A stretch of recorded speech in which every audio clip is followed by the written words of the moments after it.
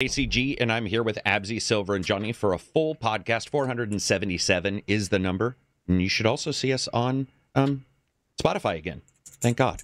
I don't know exactly what was going on there, but we've been kicked off Spotify twice. No, just lying. We haven't been kicked off. There's been an issue with merging the accounts, but it should be up and running. Thanks to these guys for showing up and hanging out. And let's begin, because there's a bunch of stuff for Xbox, a bunch of stuff for new games coming out, and news. We got Ubisoft. Sega had a drop in financials. I don't know if you guys saw that.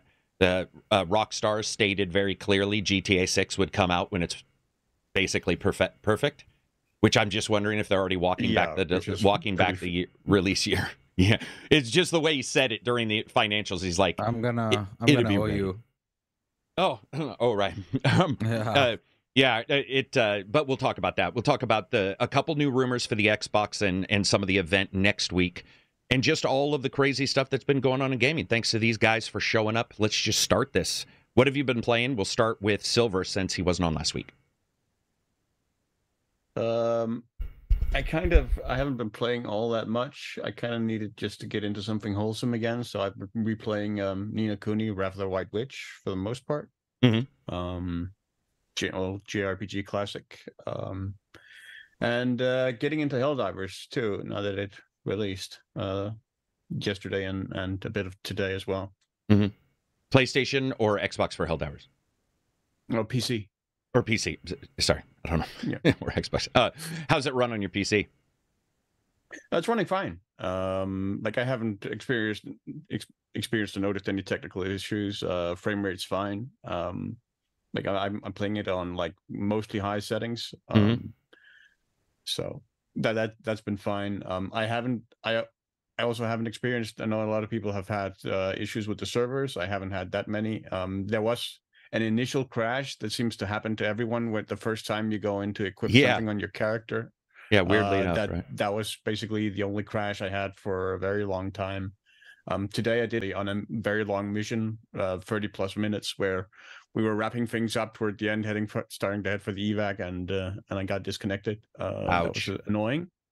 But that's really been kind of the only one. And I mean, we are at launch day for an online game from a relatively small developer, even if the publisher is huge. So that's sort of to be expected for me. I expect there to be potentially server issues. And now today I learned that apparently it's the biggest PC release for Sony.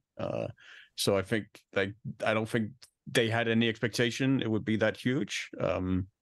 So I think that goes a little way towards maybe explaining some of the server issues that people have been experiencing. But hopefully they managed to get them more stable. Mm-hmm. What about you, Johnny? Mostly Yakuza Infinite Wealth. It's, a game within a game, and then it opens up another game that links with the other games, and it keeps going. So links within links within links within cycles within links. Yeah, because it's got the Animal Crossing thing we saw in the trailer. Mm-hmm. And that ate up like 20 hours this week. Yeah. That was the only thing I wanted to play. It's insane, like, how addictive they made it. It's really cool. And then, I played some Helldivers with Silver and our friend Lemon yesterday. We had almost an ideal experience yesterday, because it was a group of 4 people in comms.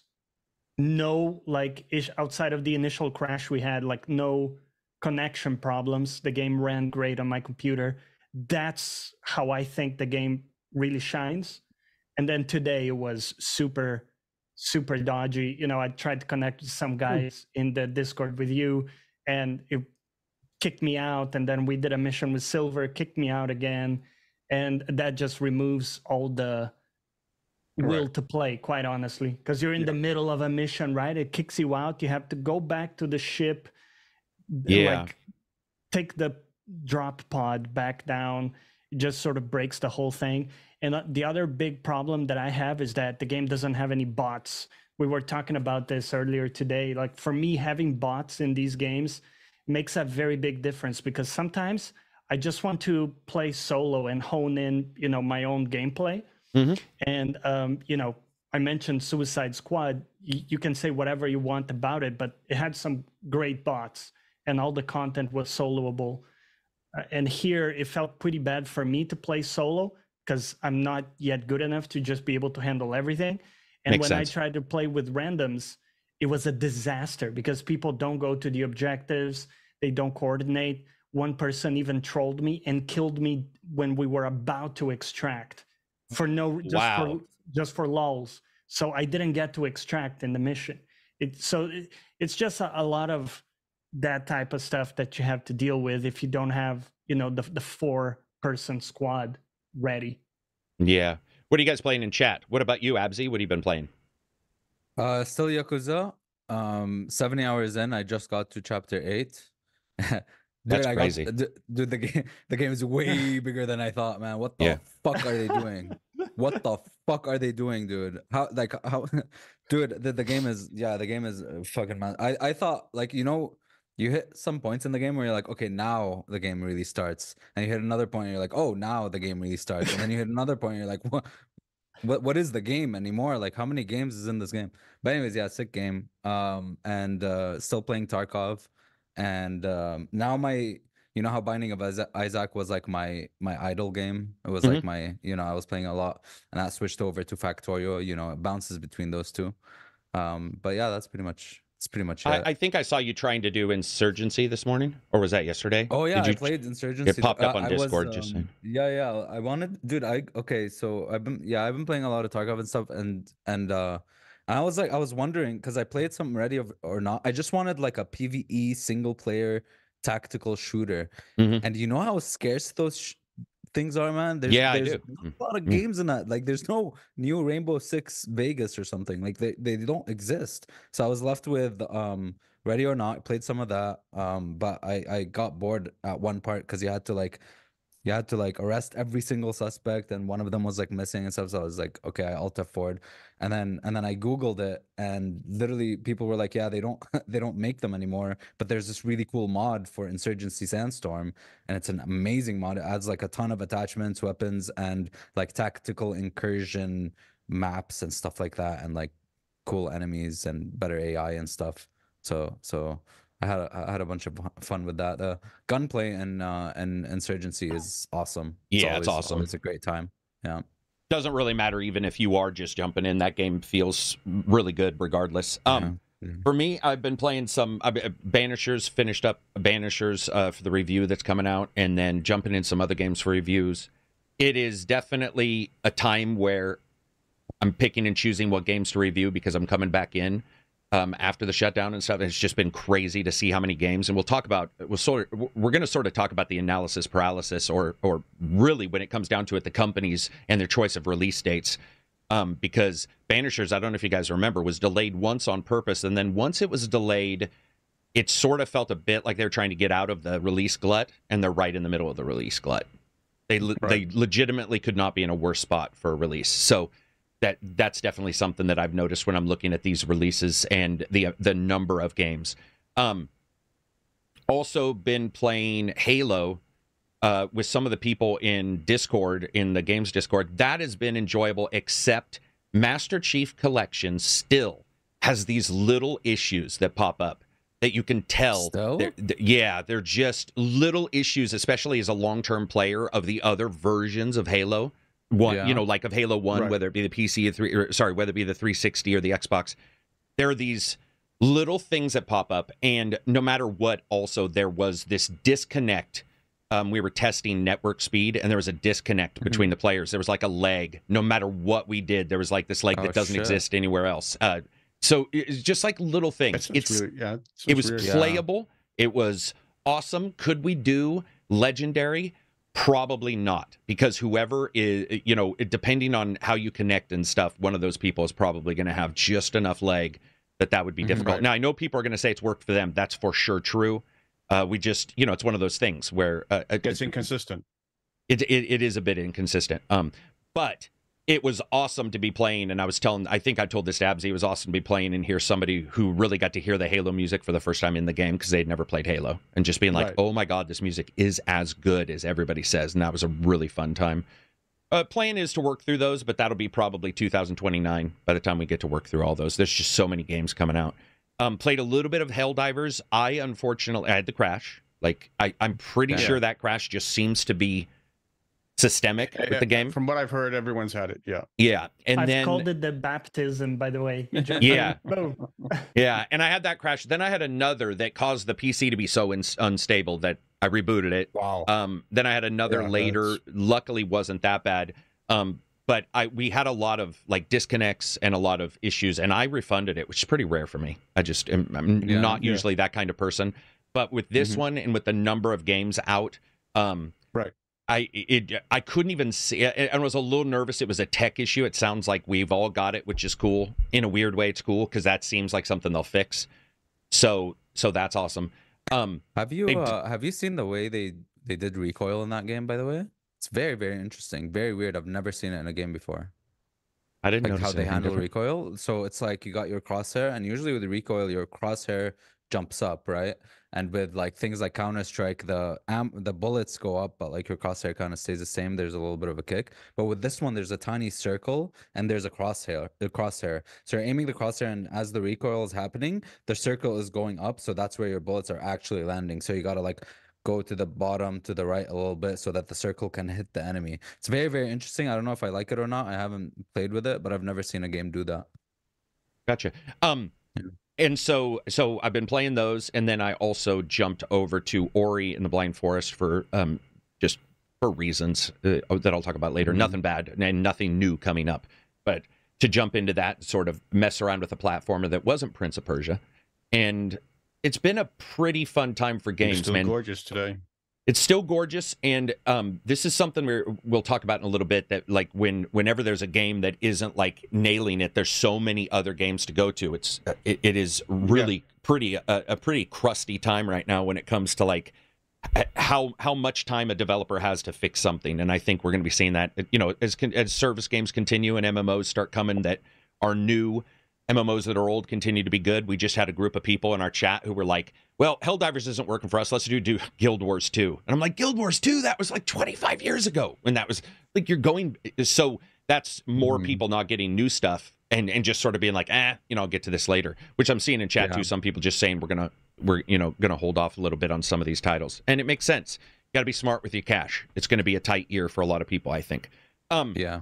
Moving on from there, let's talk about the new Xbox rumors. So some of these are new to us, but not necessarily new in the last day or so. That's because Abzi and I did our podcast on Wednesday. So the first one that popped up is that Xbox, and you know, some of these are sourced from questionable sources, some are sourced from whatever. We're just going to talk about the rumors themselves. The first one was that Xbox would have an external hard drive on the new Xbox. Now the PlayStation, doesn't the PlayStation... What's PlayStation got currently for offerings? Because I've already got mine for its console. It's got PlayStation 5 and then the discless, right? And the discless, yeah. And it's got a discless already. Okay.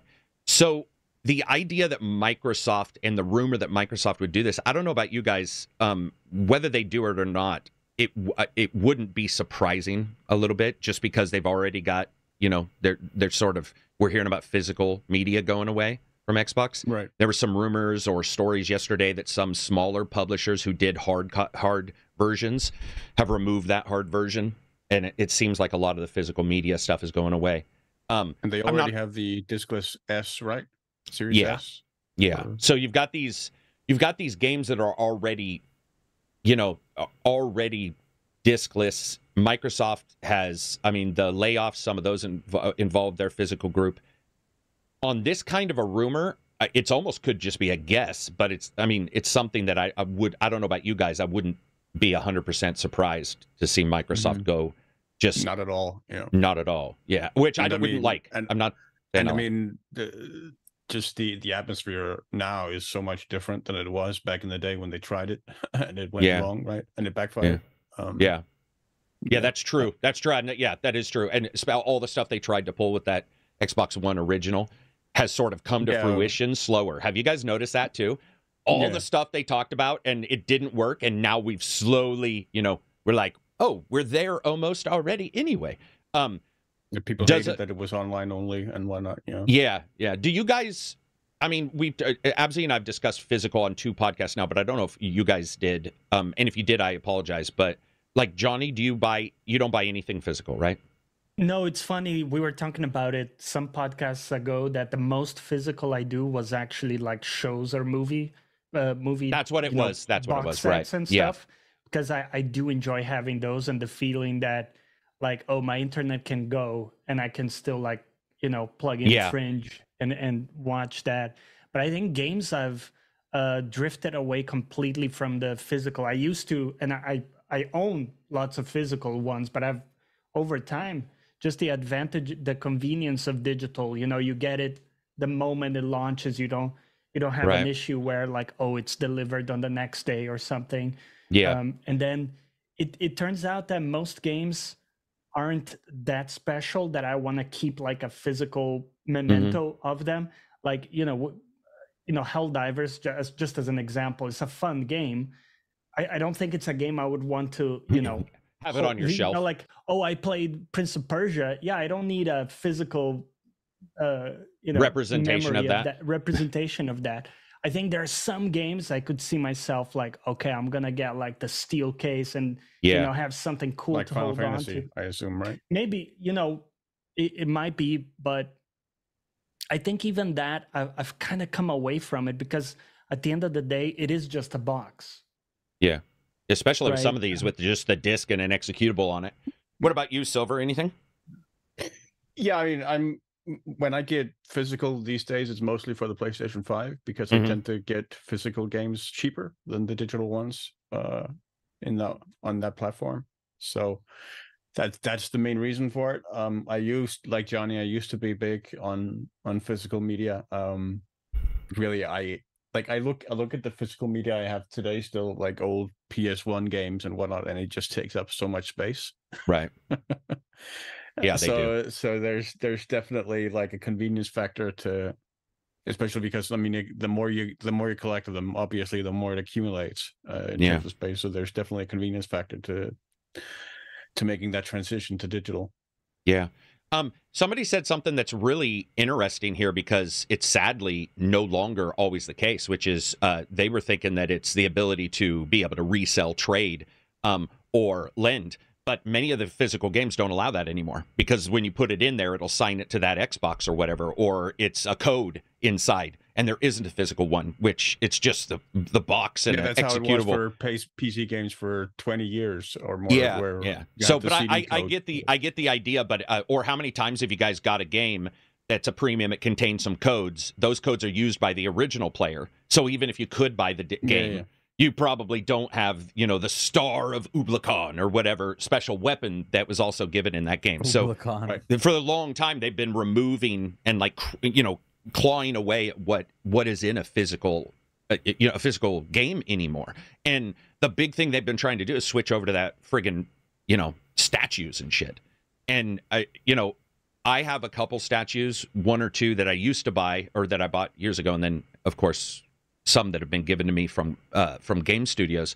And they're pretty cool, but man, I certainly wouldn't spend the extra premium to get them. Well, I mean, it depends on what it was. I think Wolfenstein New Colossus was the first game I can remember where the disc just had the Steam executable on it. Ouch. Yeah. Ouch. Where you put it in, it's like connecting the internet. Fighting D-Dog, $2 super chat. Nothing beats the old school SOCOM PvE missions. Yeah, SOCOM was a blast. It was a very good game. Spec Ops gifted 10 ACG memberships. Thank you very much. Goes back even longer. MM6D, $5 super chat. This question is for Johnny, but anyone can answer. What are your thoughts on the lack of camel toes in modern AAA games? Okay. Funny enough, there is some recent camel toe action in the Suicide Squad. Harley Quinn's really Jokery suit, the one that's like red and black. Oh, like the skin? That's a special skin for that one? Yeah, that one has a little, but it's just suggested a little bit. Nothing too untoward. I think when you look at sexuality and stuff like that in games and how they represent it, you get the occasional D&D game where the character's got a cod piece that looks like, somebody's elbow. And you just like David Bowie in the Labyrinth or something like that. And you're like, come on, guys, come on. But I mean, representing a person's physical body under something, if they're wearing what do you call it? Workout tights. Yeah, workout tights. I mean, both everybody's going to have some junk somewhere. You know, there's the possibility of seeing something on those, and or tight shirts. You know, whether it be guys and the pecs or women and boobs. You are going to see that kind of stuff. It is just going to show up. So I'm not. I don't know. I'm not too super bothered about it. Sounds like MM6D wants more. So I would say go to File Nexus, which just hit 10 billion, I think, downloads. File Nexus, wasn't that the announcement? 10 billion downloads, and most of those are for the cute butts and boobs mods. That's true. Or Korean games. They love their really sexualized models. They love them. Abdi asks for $279. Thoughts on a 78 XT for your first gaming PC? That's a good question. Does anybody do AMD here at all? Yeah, I do. What do you got for AMD? Well, I have that processor for one of my computers. It's very good. Yeah. Very good. It is, I would say some games work better with Intel and others work pretty good with AMD. So it kind of like luck of the draw with that. Yeah. And I just bought a new GPU actually, and I was looking at Radeon. So I was looking at the 7900 rather than the 78, but I heard good things about the 7800. So I mean, I would recommend you to look it up look up reviews and stuff online or on YouTube, what people have to say about it, impressions, possibly benchmarks. But I've heard good things about it. I ultimately went with the 470 Ti Super, even though a lot of people have it pretty harsh on that card. But and I'm going to be installing it soon, I hope. But the big problem with these is just that expense is so high, I mean, not just expense, but for me, I mean, the reason I didn't go bigger than the 4700, because I've been saving up for a while, was space. Just I don't have the space for it in my cabinet. For my computer, because they've really become humongous, the 4800 and and obviously bigger than that with the is really monstrous. So So going back to the disc lists and all that kind of stuff, for Xbox, I could see them doing that. I could also see them not. I do believe that if you see all of the changes that we've tracked, and you see it not only with Xbox, but you see it with many other companies doing digital-only titles, you see a lot. I mean, 90% of the Steam games I buy will never have a physical release because they're not a AAA game anyway. They're in that, what do you call it, $10 to $40 space, where there's absolutely never been a plan. We saw Remedy switch over and go with Epic for their thing, and they talked about having, I think one of the things they had stated was discless, let them offer that game at a cheaper price. So for those kind of situations, it's coming up. Does it suck? Yes, everybody would like the extra, utility in whatever you buy. But I do believe that rumor it's not out of the realm of possibility that something like that happens when they already have shown that that's sort of where they, in particular, are going. The other rumor, and I don't know if you guys have heard this one, so you know how all of these consoles, for the longest time, from the Scorpio back, the Lite, we've had these systems that are pros, the Pro system. And so you've got your PlayStation 5, and then they're looking at a Pro. They did PlayStation 4 and a Pro. Xbox did Xbox, and then Scorpio. And now we've got, the stories of the PlayStation 5 Pro. The new rumor that popped up was that Microsoft had looked and decided to skip the Pro completely and instead release whatever they're available to release when they want to as a full upgraded system. And I was thinking in my head why that sort of makes sense. I'm not saying this rumor has any validity. I'm talking about why this makes sense. They already have a Pro, and that's the Series X. I mean, they already have two systems.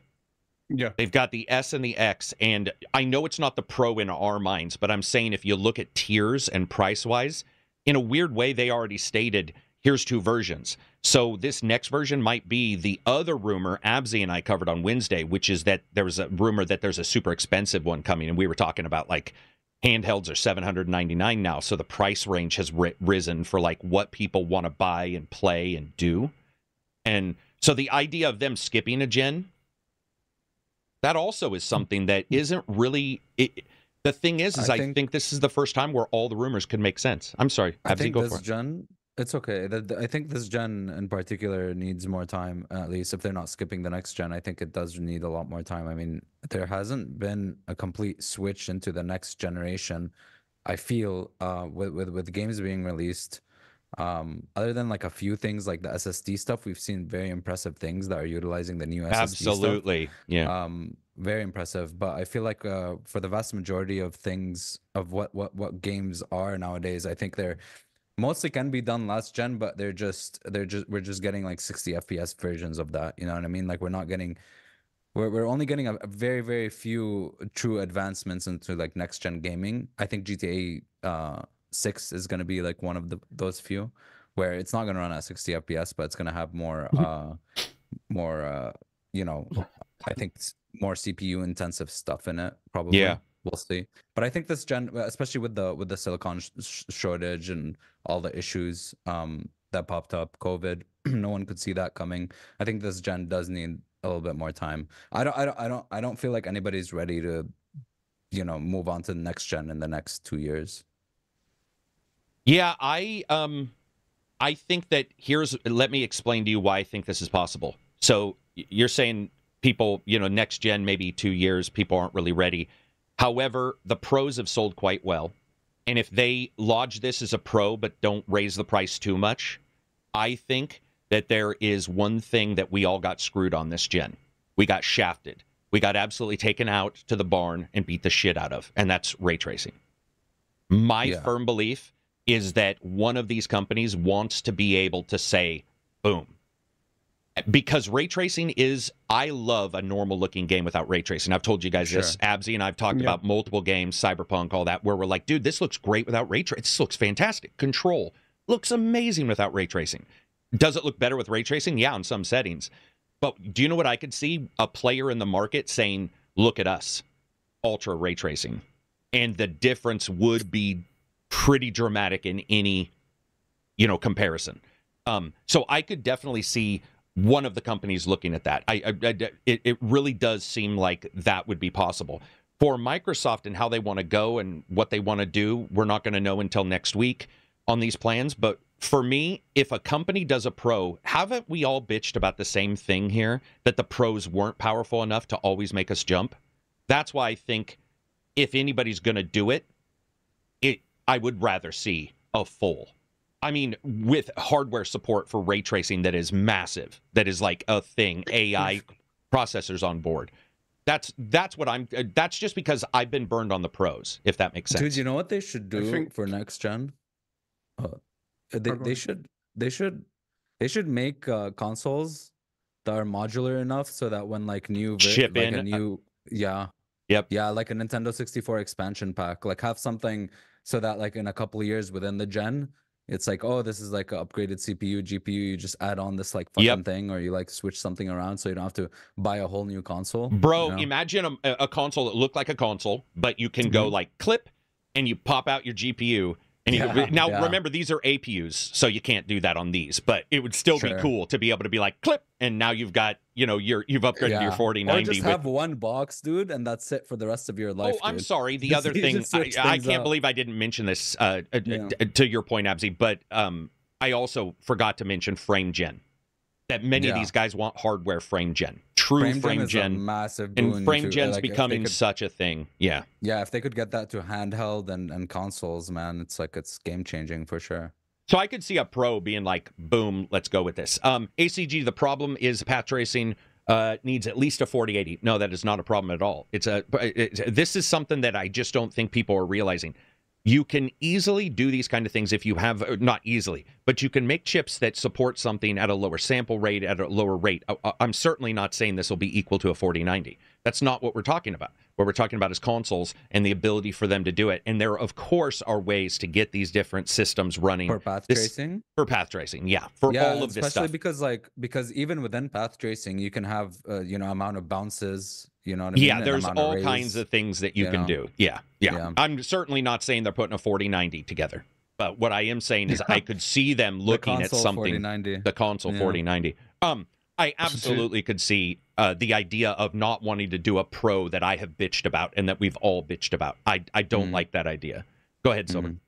No, just to your point about somebody making ultra sort of ray tracing and going with that. We've also seen, I think, a growing tendency to use that kind of language and to put it into not substantial upgrades. So I could see that as well. Yeah. Where like, I mean, I think that's one of the reasons why people have been very, very critical of NVIDIA's Super series for the 4000 series. Yeah.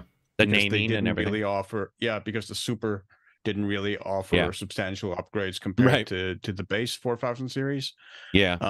So I think sort of that gap has maybe narrowed a little in terms of how language is applied. Right. And maybe that's something that's going to continue going forward. Yeah, it's definitely something that, you know, I just personally, where maybe we'll see a slight improvement on ray tracing, and they'll call that Ultra and label that Ultra and market it that way. and that's sort of how I see it. But I do Right. see them probably doing specialized chips of some kind where they, you know, because everybody can adjust their chips. We've seen that with PlayStation and Xbox where they have somewhat the same chips, but they've gone and done things differently. Speeds are different. CUs are different. I just know we've all been burned on pros. If he not burned, I don't want to say it that way because we've enjoyed whoever's had a pro here in the podcast and who's ever had a pro. I'm sure there's been a game that you played on the pro and you were like, oh, I got extra frames or I, you know, what have you. But I do believe that a lot of times we look at those prices and we're like, wow, really? 60 FPS? And then later on when you play the game, suddenly you're starting to see 30 FPS on a pro. And you're like, damn, seriously. Right. Now we're at this. So the idea of somebody trying to hopscotch it hasn't happened before, really, but I do believe that it's possible that somebody could just say, hey, we just want to sell a boutique item, and maybe that boutique item wouldn't sell hotcakes. Also, did you guys see PlayStation's outsold Xbox 2-1? I got to tell you guys, just because I wasn't tracking numbers for a while, I thought the number was way worse. Way worse. I just hadn't been tracking sales in a while, the exact, like, to the ratio, and when I saw 2-1, I was like, oh, man, I guess just because of the zeitgeist, I was thinking more like literally a tenth or something. I don't know why. It's just that was in my brain. Or... I think it was worldwide. Yeah.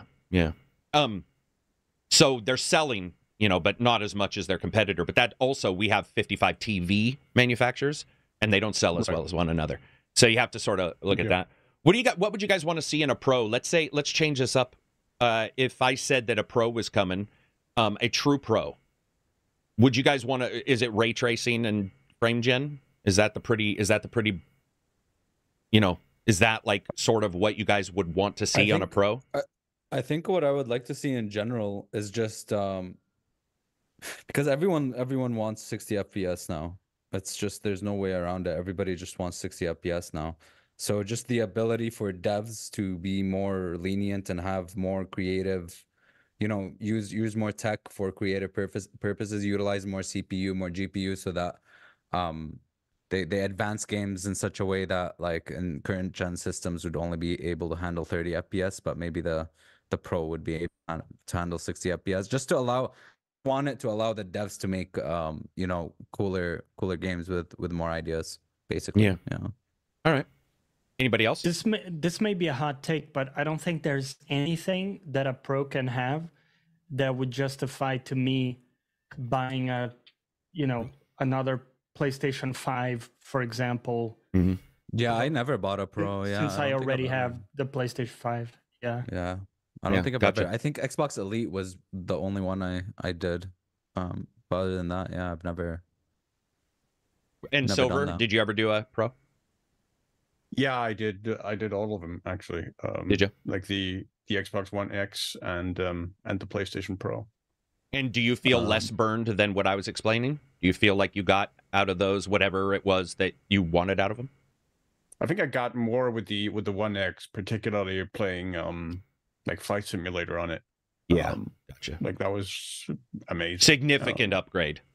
Yes, for sure. Okay, that makes sense. That was substantial. Where I felt like I got maybe less with the PlayStation Pro, but I mean there were still a decent jump there. Mm-hmm.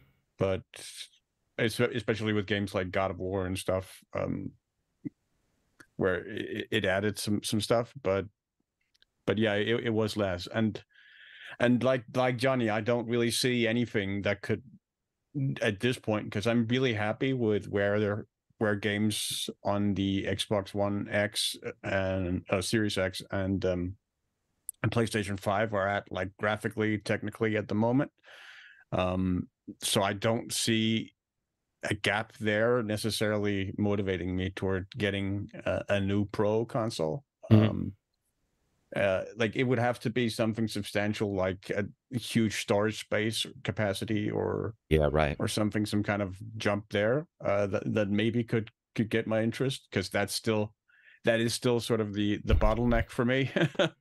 Particularly given storage space. Given how much more space games take up these days, where a lot of games now take up 100 gigs plus. So your on a 1 terabyte drive fills up very, very quickly. So seeing a jump there, I think could be very useful. But that's pretty much it. My answer is somewhat the same, but I don't know if you were indicating this, so don't let me speak for you. But my answer is somewhat the same, that it would require, so a normal Pro in the normal series of upgrades does not interest me. A massive Pro doing something, massive might, but it would have to do something that's crazy. And one of the reasons why also is I know people who buy a new video card just to get 15 extra FPS in a new game. And that video card costs more than any of the Pros we're talking about. Yeah. So at whatever resolution they want to. So we do have a segment of gamers that are in that category. But for me, I've done most of the Pros like you, and this is the time where I'm done with the Pros because their return hasn't been as great. So they're facing sort of an uphill battle right now, where maybe some of us have done Pros in the past or saw the Pro increases and thought no. Or you're like me, where you did put the money in, you were like, yeah, it's an increase, but is it worth it getting doubling up on a platform? The best bet would be to sell your base PlayStation, sell your base Xbox, sell whatever, and then, like you were talking about, you were getting rid of your video card to buy a video card. That's what I did. Yeah. I got rid of my video cards to buy a video card. My dog is sick. I'll be right back. Can you guys talk about storage size in consoles as well? And I need to know the largest storage size currently in a single console, because I think it's 2 terabyte, isn't it? Or is it less? I think so. The max. Can somebody check that? I mean, certainly there have been special edition consoles. I know there was a special edition console for the Series X. I think Gears of War special edition that had like 2 terabytes. I think I remember, but that's the most I've seen. I mean, you can expand it with additional SSD drives or whatever, optionally. But yeah, I think that's the most I've seen it come with bundled with the console. It's 2 terabytes. I thought it was 1 terabyte for the PS5. The PS5 diskless. Did they have more in the diskless than they did in the disc version? Trying to find that. Because I don't know about you guys. Let's talk about this. What do you guys think the storage space should be on a console minimum? 2 tera. 2 tera. Yeah, that's where I'm at. That's exactly my answer. I think mine as well. That should be the minimum these days. Yeah. 2 terabyte would be, because they take, let's say, 15% for over provisioning for the NVMe. So you're talking usually 1.75, 1.75. Yeah. If you gave me so by the way, I'm not even complaining about this because I have no issue deleting a game and downloading it. I don't ever run into storage issues, but I do with good internet, right? Understand. But I do understand that worry and that bother. And I think 2 would be great. I think 2 would be sexy. It's like, hey, I think that's like the minimum, like that's the SSDs I get now. It's just I don't get anything under 2 anymore. Right. Yeah. And you look at the games. Let's say the average game is 80 or 50 for a console game, an average bigger budget, 50 or 80, and they're growing bigger. We've got ones that are 200, so I'm just looking at the average. That's still crazy, man. Yeah. That's, it's like, and then here's what's funny about the Xbox in particular. They have quick resume, right? Well, if your hard drive's not very big, how many quick resumes are you going to be able to quick resume? If we get, let's say we get 2 400 gigabyte games, which is not out of the question in the future, you're going to be able to quick resume 2, and that's really not even quick resume. That's just basically switch game is what it should be called. Just so resume. Yeah. Just start other game. So I think it's also. Sorry, go on. No. I was going to say, go for it. I was going to say, like, one of the probably the main cases for having a lot of games installed is if you have a download limit right on your internet, like you have a cap or something. because Yeah. I know it doesn't worry me Dude, like to lay down. Do you know cats still exist, by the way? in America. I Absolutely. think they're very Yeah. prevalent. They're not Oh, prevalent. shit. They're less No? prevalent. That most are Okay. going away, but then some companies brought them back. So I should say Oh, they definitely happen here more than other places. How about that? so there's We'll say it still that way. yeah. You know, I haven't come across them, the places that I have lived, but certainly I hear from people that it does happen. I would say outside of that, I don't have a problem re-downloading a game. You know, if you say, oh, it's going to take a while, maybe you have a bit of a slow internet. I simply don't have that. You know, I just let it download and it's all good for me. Right. So I like to keep it clean and only have like 1 or 2 games that I'm actually currently playing. So 1 terabyte, which is what the PS5 has now, which comes down to way less, right? Because they shave Yeah. off a bunch for, but it still works really well for me. I think also it's a combination. If you have slow download speeds, it doesn't matter what your storage is because that's also an issue. And if you have fast Yeah. download and a cap, then you're now you're hit at, it's like, well, I can download it, but I have a cap I have to choose. I've seen caps as high as 2 terabytes, and then you really do have to think like that's a lot, but it's getting smaller and it'll get smaller. And MMOs, updates, one thing that comes up a lot of times is updates can be gigabyte upon gigabyte. And if we want to have companies patch our games all the time, then we need to make sure that like the consumer can also patch the game without running into a bandwidth cap. And I have seen people hit bandwidth caps due to patches, and that's pretty like it's not even the console maker's issue. That's completely separate. That's the issue of the infrastructure and wherever you are. Yeah. Australians, we talk about it all the time. They've got internet at like 7 megabytes a second. You're just like, okay, I'll see you in 16 hours when that's downloaded. They get every game early. By the time they're done downloading it, we're all playing it, and they still haven't got started. Yeah. Like it's joke. nuts. Real quick, I think super for me- chats. Hang on Oh, just go one second. Hey, Seuss, $5. Met a dev from Turtle Beach Studios at my job yesterday. He had his dev sweater on, so I couldn't help but say thanks as a gamer. Turtle Rock. Turtle Rock also did Evolve, didn't they? What else has Turtle Rock done? I don't track them. They Turtle did. Rock. Yeah. They did Evolve, I think. I'm sure they did something better because I don't think, unless he was teasing. Ice Wasn't Cold it Cabbage. also But wasn't Turtle Rock also Left 4 Dead or I It is. forget. I just checked. it's Left 4 Dead, yeah. And I don't know Back why I 4 wasn't Blood. remembering that. I think I remember And the bad ones. Counter-Strike series, it looks like. Oh, there you go. I don't know what I was thinking then. Ice Cold right. Cabbage, $2 super chat. I feel now more than ever it's time to get a PC. Well, let me just tell you. I mean, PCs are easy, right? PCs have a boatload of their own problems. Like there is absolutely no. It used to be where we could say, "Hey, man, we have a console. We're not going to run into problems," and that's gone. And the pricing is just ridiculous. Yeah. So it's I just. was, Go ahead. no, just for I mean, for most people, I mean, like me looking at GPUs, like here they're at like if you're going to the top end, you're between $2,000 and $3,000 at the very least. And even like Radeon, which is usually, or AMD, which is usually known as the more affordable option, like the price gap between them and Nvidia isn't really that big here in Denmark. So like there's a huge expense there. If what you want to build is like a gaming PC dedicated to gaming, that's gonna run you a lot of money. Yeah. Like 4 or 5, like 3 to 4,000. Yeah, that's crazy. Dollars. And PCs on some games can be future-proof for a while, and then on other, you'll be playing a game with your, newest processor, and suddenly, and you were saying like some games run better on Intel, some on AMD, and you'll have that. You'll have somebody have a problem with AMD, and they'll be talking about it, and then Intel, you'll have a game that throws all the threads onto the efficiency processors, and so suddenly they're getting terrible frame rates, and you're like, okay, or driver issues. Yeah, the best way to play this game is to turn off all the extra threads you bought, and you're like, oh my god, seriously? That's why the rumor that Intel is looking at dropping dual threading and going to just processor cores was interesting. That I read that somewhere where somebody was saying like a benchmark popped up or something like that looked like they were going that way, and it might have actually turned into something real in the last couple of days. I just saw it when I was randomly reading tech and stuff. You don't have to spend $4,000 to beat consoles easily. Yeah, true that. Yeah.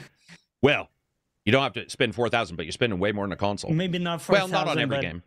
It puts into perspective when you look at the pricings of like current GPUs, and they're like above, you know, quite a bit above the price of a full console, like a PS5 or. And that's just the GPU. Even if you would go for like a low range PC, gaming PC here, that would still be $1,000 to $1,500. Yeah. Well, and then you monitor versus TV. You know, are you going to buy a monitor as well? You're going to buy all your other stuff. So, yeah. I like to play on all the same screen just because it's easier to review. But let's see. PCs have always been costly, though. It is what it is. Yeah, it is. I mean, it's your sports car version of gaming. If that's what you want to do with it, is game. I mean, it's also the multitasking wizard. I mean, the best thing about having a PC, including the ability to double-click the Epic shortcut and start it, even though people seem completely, you know, apathetic to that idea. But no, it's going to be interesting, guys. These rumors are probably a lot of going to be put to rest next week. I don't think Xbox can win with this announcement. I've stated that before. I think that no matter what they say and no matter how they do it, even if they were like, what are you guys talking about? We're not going multi-plat at all. This is a new hardware release. Like, the rumors were wrong. There's so many issues with communications and stuff in this, the particular zeitgeist that's going around, that for a while, at least, that's just the issue that they're dealing with. And it's one of the things that it's one of, not weird, but that they're going to have to deal with. I think these rumors of new hardware is particularly interesting also because you still have the cloud for a lot of people. You still have, and that hits bandwidth caps, and that, so it's like Xbox might say, hey, here's, we have the cloud. It's like, right, but that doesn't fix my streaming issue. Like, it doesn't, the streaming issue is still there. So, and that brings us to the handheld system, the rumored handheld. Absy and I think even Johnny, we talked about this last week, I believe, is that the Portal just allows streaming internally. And I would see any Xbox system, obviously, allowing for you to stream internally, from your console to it, as well as the cloud. And I think that hits in some ways, but man, the price would have to be really good. You need a nice screen, right? OLED for sure. You'd need, well, I say OLED for sure. I'm just saying that's what we would want. Should say it that way. Yeah, I think the convenience of it has to be so high because right now, it's already very high with a phone or a tablet. Yeah. Like if you have, if you're set up with good internet or good Wi-Fi, you can have a pretty good experience with most games. And I say pretty good because, it depends, and we've all had some issues. Yeah. But to say here's a dedicated thing, I think, the screen, you want a good screen, but it almost feels like you need something extra that you don't get in some of these other options, like something the phone or the tablet can't do. Maybe it is just the comfort, of the controllers. Like the Portal you were saying is really comfortable, whatever other shortcomings it has. Yeah, the Portal's very comfortable. It is absolutely one of the most comfortable handhelds I've ever used, but it is also the most restrictive handheld I've ever used. So what you trade for in comfort, you get in lack of real flexibility. Yeah. And I just feel like, especially on the system where we were joking where it's got an airport mode, it only makes sense to me that any kind of device that you have that streams from your console can stream from the cloud too. And they've stated they could, they just haven't done it yet. But I'm going to tell you, if the bitrate is the same, it'll run into the same problem Xbox Live or Xbox Cloud has, which is just a terrible picture, And then you run into, if you increase the picture, bandwidth caps or speed of your. It's a situation where you're waiting. Microsoft has felt this way for a while to me, like they're waiting for the rest of the world for some of what they want to do, and it never. Maybe the 360, you could say it aligned, but it feels like they're always late or it's never at the exact right time. But who knows? I could be wrong. Maybe everybody thinks, perfectly at the right time. Anything else for the Xbox rumors and PlayStation stuff that's been popping up? Or we'll talk about Switch in a second because I want to ask you guys about that. But my just to add the piece, because I know you guys already talked about this in the last podcast. Feel free. Yeah. I almost view it as an evolutionary pressure, when you look at the kind of like evolutionary things where if everybody coordinates, there's a certain strategy that would work for everybody and it would be fantastic. And the analogy here is if all companies went multi-platform where you can play all games from everybody everywhere, in a way everybody would win because their games would sell everywhere, right? But because you have these competitors like Sony who are still sticking to their guns with, we're going to have our exclusives and that's going to be a big part of our business model, that would be predatory towards whoever tries to do full open multi-platform. Right. In a way, like you can't survive in that ecosystem if you do that, I think, like you guys were talking about. So I think unless there's a big coordination where you could say, okay, we're all going to open up, right? And we're all going to benefit from it. I don't think that can work. Yeah, it's a really good point if you're doing hardware, right? And that's the question.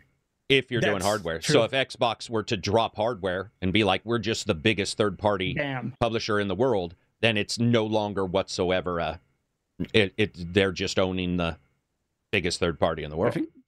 I think they're also uniquely situated, Microsoft, in their relationship with the PC and the PC community. Yeah, for sure. Tying into that and that entire ecosystem, that I think that it makes it uniquely possible for them to do it.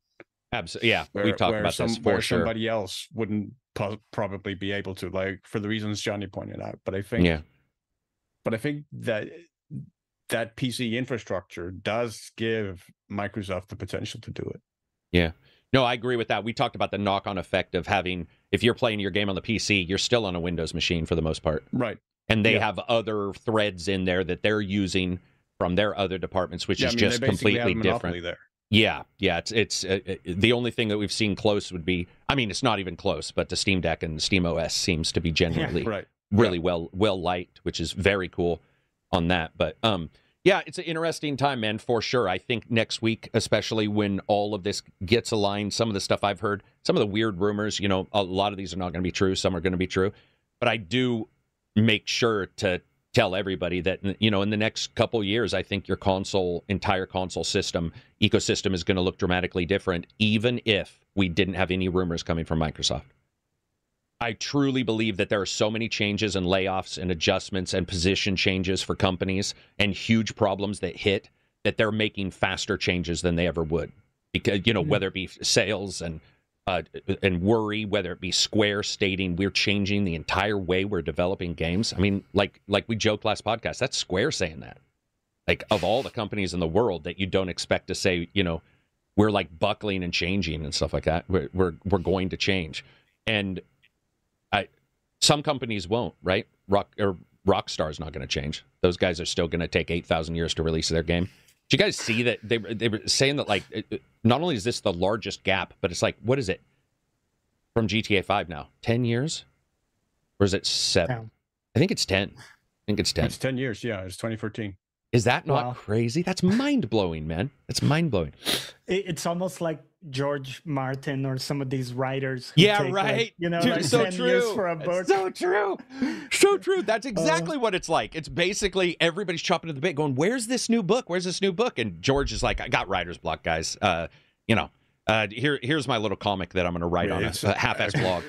And that also, in my opinion, hard to blame him given the backlash to the end of Game of Thrones. The stakes are impossibly high. Yeah. And similarly for Rockstar, by the way, because the standard is so high for them now that if they release a really lackluster GTA, that might almost hurt the brand. Johnny, they in the last quarter, they sold 5 million GTA 5s. 5 million. It's still like one of the most sold games. Who's buying it, man? Like we joked in the Discord, who doesn't have that game? It's new babies coming into. It's like just babies popping. They probably have they probably have old DVDs of GTA 5 that are so old that they have DVD rot, and people are just replacing their old version. I think Asia and some other places are exploding too. Go ahead, sorry, Abzi. You know why? It's because, we all know like new players are joining the space. Absolutely. Constantly. Yeah. And the big reason is there's nothing like GTA 5. That's absolutely true. Can't find anything like it. That is true. And every attempt to be like it has cratered. Same goes for Red Dead 2. Yeah, well, yeah. I mean, I think Red Dead, well, yeah, that's very specific. A Western in that way, but no, sorry, no, yeah, I meant in terms, yeah. Western is very, very specific. Yeah, that seems that's GTA almost doubling down on the genre. Yeah, it's doubling down. Yeah. But you are right. Nobody's succeeded, like right? The closest is what, Yakuza, which is nothing like GTA. It's absolutely the closest, and it used to be Saints Row, and Saints Row did the one thing. We used to have Saints Row, True Crime, all that shit. And Saints Row was so close, guys. Saints Row somehow took what seemed to be the biggest poke at GTA by saying we're funny, we're more out there because of GTA 4. And yes, I know, but they were when they were edgy, and somehow they lost the entire point, and they lost that goal, and that is so unfortunate because, guys, it would be such a great world if I was saying dogs are great. It'd be such a great world if I was saying Saints Row is coming out in 2024. GTA 5 is coming out in 2026 or 25. It would be such a fantastic time to have a competitor and it would push Rockstar also to release more quickly. I truly believe that, and I think we can all joke about their long release date, but don't you guys always think they sort of take advantage of it? It's like it would be nice to have them be pushed a little bit, because I don't know if the internal pushing works as well. I apologize for my dog; he is absolutely losing his mind, but I'm gonna try to get him to quiet. Shut up! Shut up! Chip. Okay. Yeah, it's fine. You can disagree. GTA 5 is not that great. First of all, I didn't say it's not that great. I said it's a one of a kind. And second of all, I mean, people are buying it, dude. There's millions. You could say it's not that great, but it's GTA 5 is great. Why? Somebody saying it's not great? Obviously, it's GTA 5. Yeah. Someone just said that, so I was like, okay, well. Oh, dude, no. I don't think there's any way. I don't care that I don't love it as much as everybody else or the role players. GTA 5 is legitimately not only a classic game, and it's classic in every way that is truly that you could even identify classic. It is also an absolutely fantastic game. Now, is it fantastic 10 years later, where some games have slightly adjusted and done shooting better in a third-person game? Maybe not, but it still has all the other stuff that those games don't have. It does, dude. That's even I wouldn't argue it, and I don't even love the game. Attention to detail is still it's beyond belief. It's beyond belief as a game. And certainly, aside from those things, to Absy's point, there's nothing on the market after 10 years later like GTA Online as an online experience. 10 years or as an online experience. As an online experience as well. Hey, Silver. Yeah. Here's something that is weird and mind-blowing when you think about it. Red Dead 2 couldn't even equal GTA Online. Red Dead 2's online wasn't even able to do anything close to GTA 2's online or GTA 5's. Huh? Yeah. So their own company, they just gave up on it. And the one attempt that kind of tried was ABB Reloaded. If people remember that. I remember. That was a complete. I remember that. That was a complete disaster. Oh man! Oh, that game. Come on, man! And that's the thing. It's a super good point. I'm really glad you mentioned it. When we're talking about hardware cycles, and you're talking about PlayStation, you're talking about PlayStation Pro, you're talking about all this. If those games are running well, that's one of the other games that I've seen that even though it ran like shit on some consoles, it did not matter. I know people putting 700 hours in one that went down to like 22 frames per second during fight. It just didn't matter. It's one of those games that you saw that. Go ahead. And just to elaborate on your point, not only that, but on PC, going through loading screens that were 10, 15 minutes sometimes on the online, and still sticking through it. Oh, yeah. Oh, my God. And in the online, I don't miss that. And something that you didn't find anywhere else. Exactly. And that's, again, the pull to that. And that's where I would love to see these pros or whatever, if they're going to do ray tracing, that's great and everything. But I would like it to, as Absy's point was, let developers make something. I've always wondered what's holding other than money, resources, time, and expertise. What has been holding other developers from doing something that is even slightly like GTA? And I think those are the big things. Hardware's one, where maybe the expertise isn't as much there. But cost. That's what I said. Yeah, cost. Talent, true talent. 6,000 fucking devs, dude. 6,000 devs. 6,000. I don't know but we could go so far as to say. We could go so far as to say some companies have tried their own version, which I think we can all agree. Ubisoft has their own version of that open world thing. and they've gone away from online. Yeah. I've been talking about this for years. I am sort of surprised Ubisoft hasn't like tried some kind of true online version of their games. They got the multiplayer, you know, they've got that kind of stuff. Yeah, like the closest they have is the Assassin's Creed multiplayer, no, but no, not what I meant. The X Games one. Yeah, Crew, that was Republic, Riders Republic. Yeah, Riders Republic. Yeah, Steep. that's kind of That's the closest. fun. Sorry, That's a I meant fun in one. open world though. Sorry, I meant in their version of Far Cry. They, you know, they haven't done Right. an No, online version of Far sure, Cry. yeah. You know, Well, I mean, can you well, imagine what that would look Well, like? we're getting. I mean, we're kind of getting that now with Skull and Bones, but that's Kind of. How did you? Any of you try it? I like or- how that just sort of shut us all down for a Yeah. second. Go ahead, Abzi. You were asking if anybody's tried it. Yeah. Have any of you I guys have tried it? No. Is it out? No, the beta's out or something. No, right? it's The not. beta. out yet. It is an It open releases beta. March, I think. Yeah, it is an open Ah, beta. though. beta. Yeah, Yeah. yeah. Or is Stress it? testing Is it. it this month? Or is it Just March? testing it with no people playing. I think that, you know, I also wonder because that survey that we'll talk about in a bit, you know, we're seeing so many people go to Unreal. It's like, what are they going to offer people to for efficiencies when they make games and stuff like that? I'm pretty excited for that kind of stuff. I'm pretty excited to see what people can do in this gen, though, like you guys said, because the idea of a Pro is great for the Xbox if they want to do that. The idea of a Pro is great for the PlayStation 5. I mean, great, whatever, great, in the sarcastic way, great. But my favorite time in gaming was never the release of a system. It's usually 3 years in when they do their sequel. So it's not Halo 1.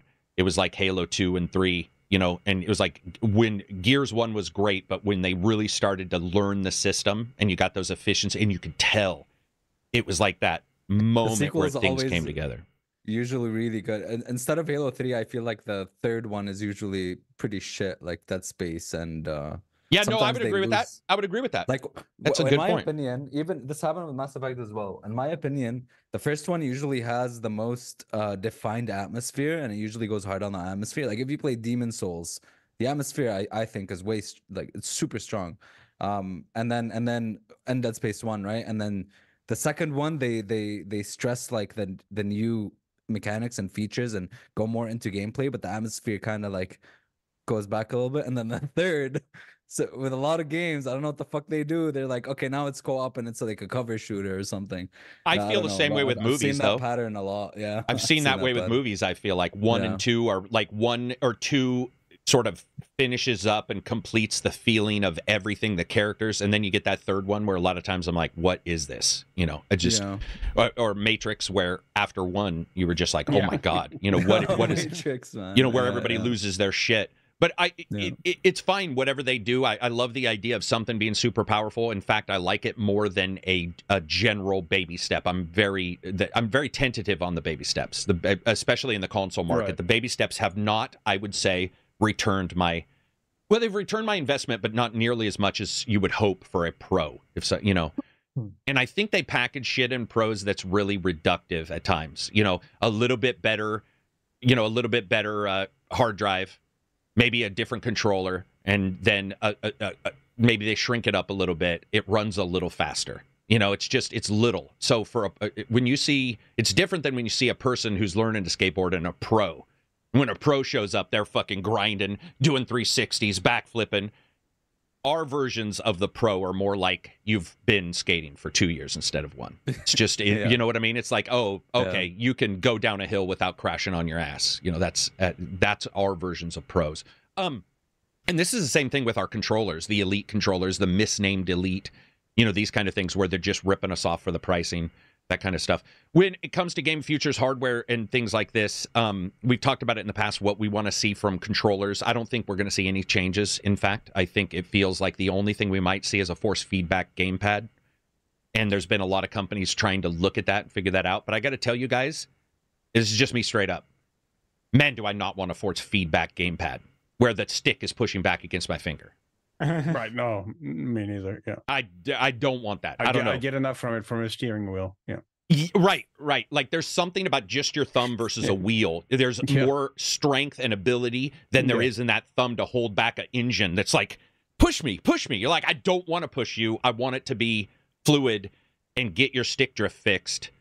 Fix that shit. Then worry about the force feedback stuff. Yeah, because if you think about like what the triggers are doing in the PS5 controller, sometimes like some games they really push back, right? And yeah, like there are mini games where you have to find the exact the exact point where level.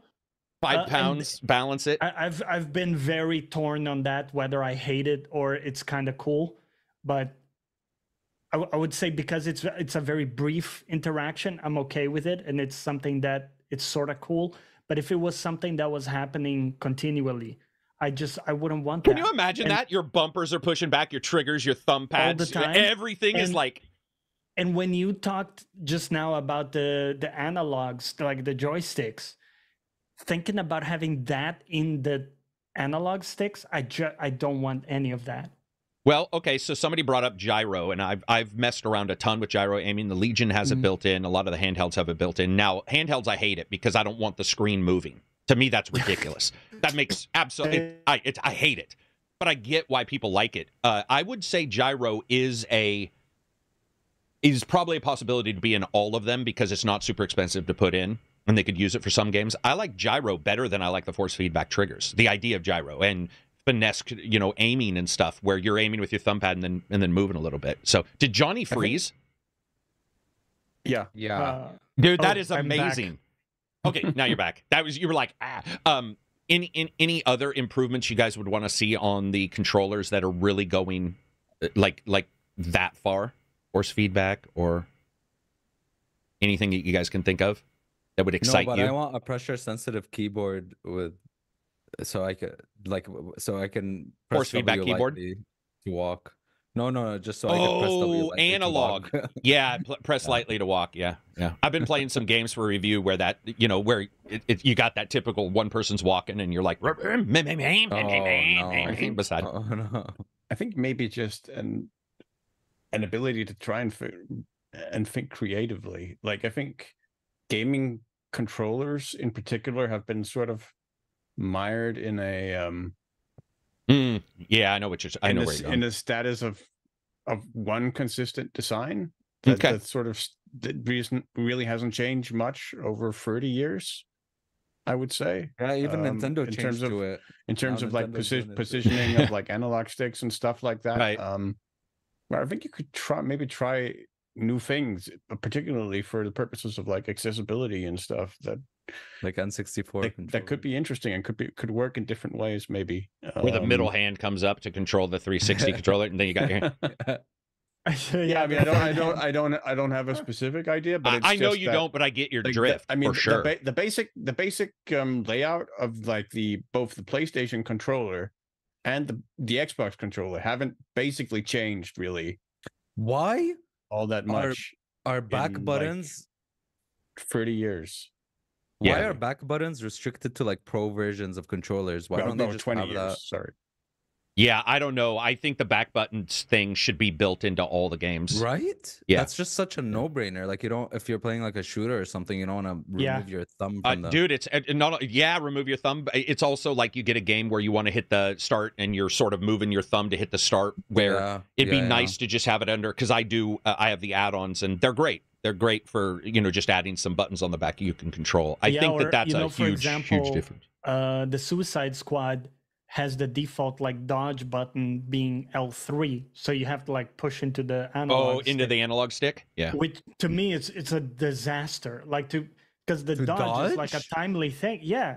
Oh my goodness. It's a timely thing. I get it for sprinting maybe if you toggle a sprint, but for me that doesn't work at all. Right. But the other buttons are already mapped, so having the back paddle for me, I can now use that. I just map it to L3. And that does it for me. So it's great. Also, some Souls games where, like you have to sprint by holding the B or circle button. That's also sometimes problematic because then you have to do the claw so you can move the camera and hold.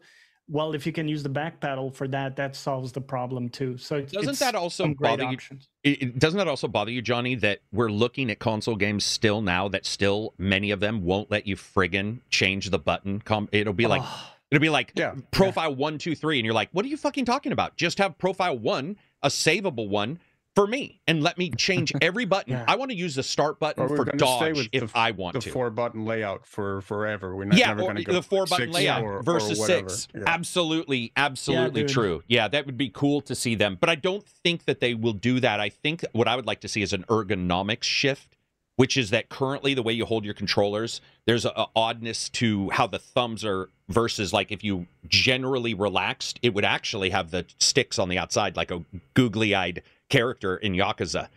And I don't know if that would work, but I would sort of like somebody to test it where a relaxed, because when I hold it after a while, I'm like, dude, this really is not at all the way a person, you know, would rest. It would be nice to see what a controller at rest would look like, but I bet you the moment you did it, there would be thousands of memes.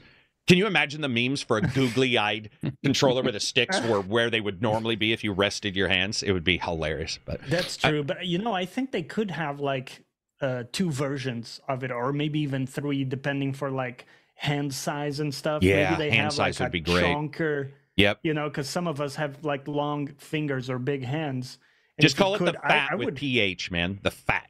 And you get the one yeah, that's the like, fat, yeah. like, you know, something to grab onto, and that it's tanky, it's like Yeah. heavy and stuff. Like, I would go for that. for extra sure. weights in it Yeah. for no reason, just to make you feel like it's controllable.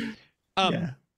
Yeah, moving on from or finishing up the rumors discussion. I honestly, I think one thing, especially when you look at third parties and stuff like this, and for new consoles, and probably also these guys don't want to switch their controllers for new versions stuff because all the game makers use the same thing.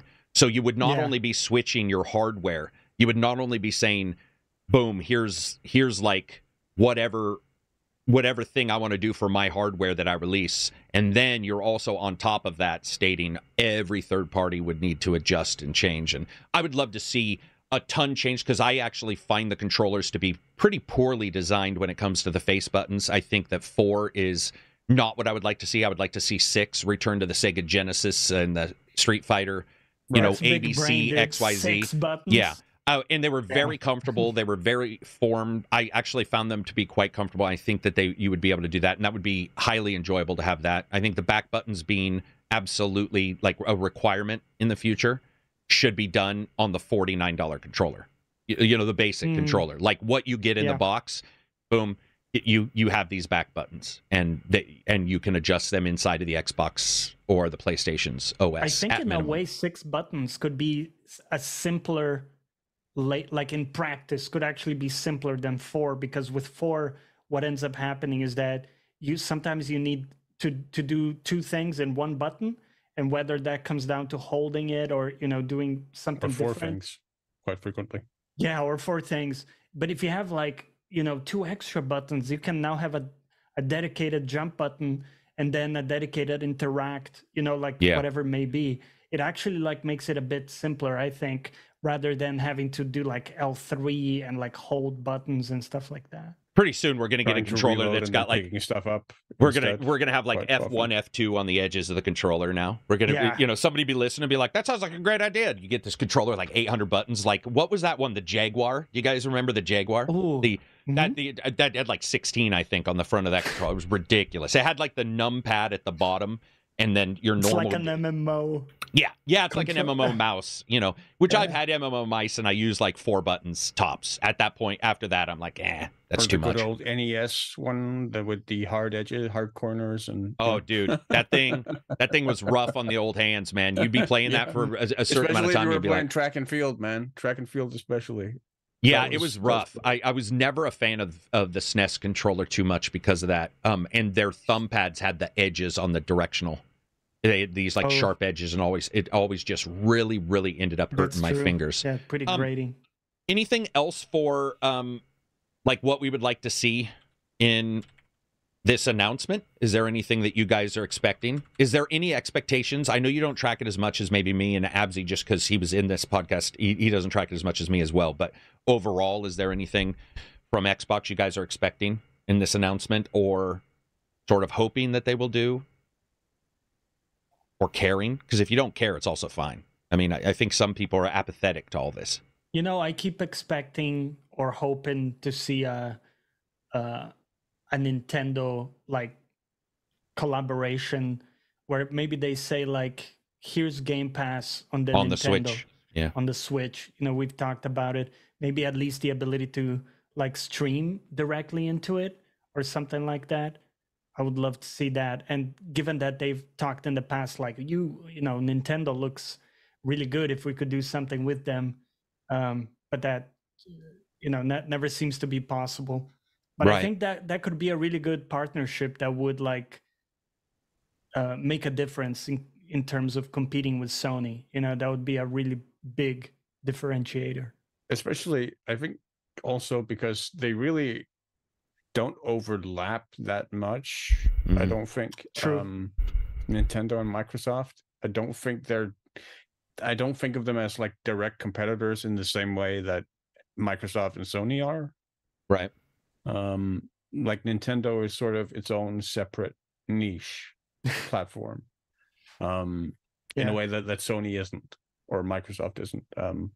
Like it's like kind of a separate market segment that doesn't necessarily overlap all that much with Microsoft and Sony, I think. That's very fair. What about you, Abzy? Anything you want to see at this event, or any thoughts? If you have none, it's fine too, because we've already no, talked. just fucking just give people information so they Rip stop the Band-Aid off. speculating, dude. Just, you know, just concise, clear information, just so you know. And then people are still gonna speculate other stuff. We know they are gonna be, right?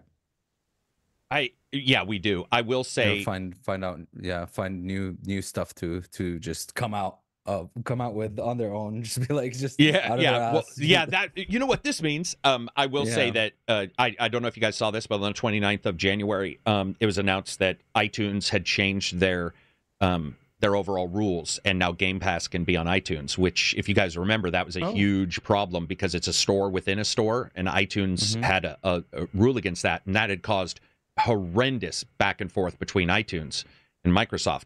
And that happened on the 29th. And suddenly we start seeing these rumors 3 days later. And I was like, does this actually mean, you know, like, what does this mean? Did this accelerate their plans where they were like, okay, we can get on iTunes now. We can do all the stuff we want to do there. Because for a while that was a huge deal, and it got overshadowed by Activision and purchasing Activision. It got completely overshadowed that Microsoft and iTunes had gone after each other quite a number of times for trying to figure out, you know, how they could get on iTunes. So it would be interesting to see if, you know, this has accelerated discussions at Microsoft because they've seen all this kind of stuff, because financially they're doing well, including the Xbox division. So it's, you know, but doing well versus, you know, making, you know, serious amounts of cash is a completely different thing, right? I'm going to read the results of our poll, everybody. So, do you folks plan on getting a pro system? 445 people voted, and it was yes, 31%, no, 69%. And it was as high as 85 for no, but it's dropped. Yeah. So, I think that that's fair. I think when you look at it, 70, you know, that's probably, and then once you see it, that might go up or down, right? On what you're noticing. But let's talk a little bit more about some other rumors. So, Nintendo now multiple times has stated little things that have made me wonder if the Switch 2 is going to be what we think it is, because they just stated again that they're really tentative. Nobody should plan on like them iterating exactly, that there's, you know, that they want to make sure that they sort of switch things up. That was not on purpose. Is there any switch sound effect click? Yeah, is there, well, or lack of it with the light? Remember, you couldn't even take the Joy-Cons out. Yeah. Is there, like, could you see them going completely crazy and doing something like we do not expect at all, where the Switch 2 turns out to be? I mean, because some of this, like, what would that look like? It's Nintendo. I mean, they went from the GameCube to the Wii, right? I mean,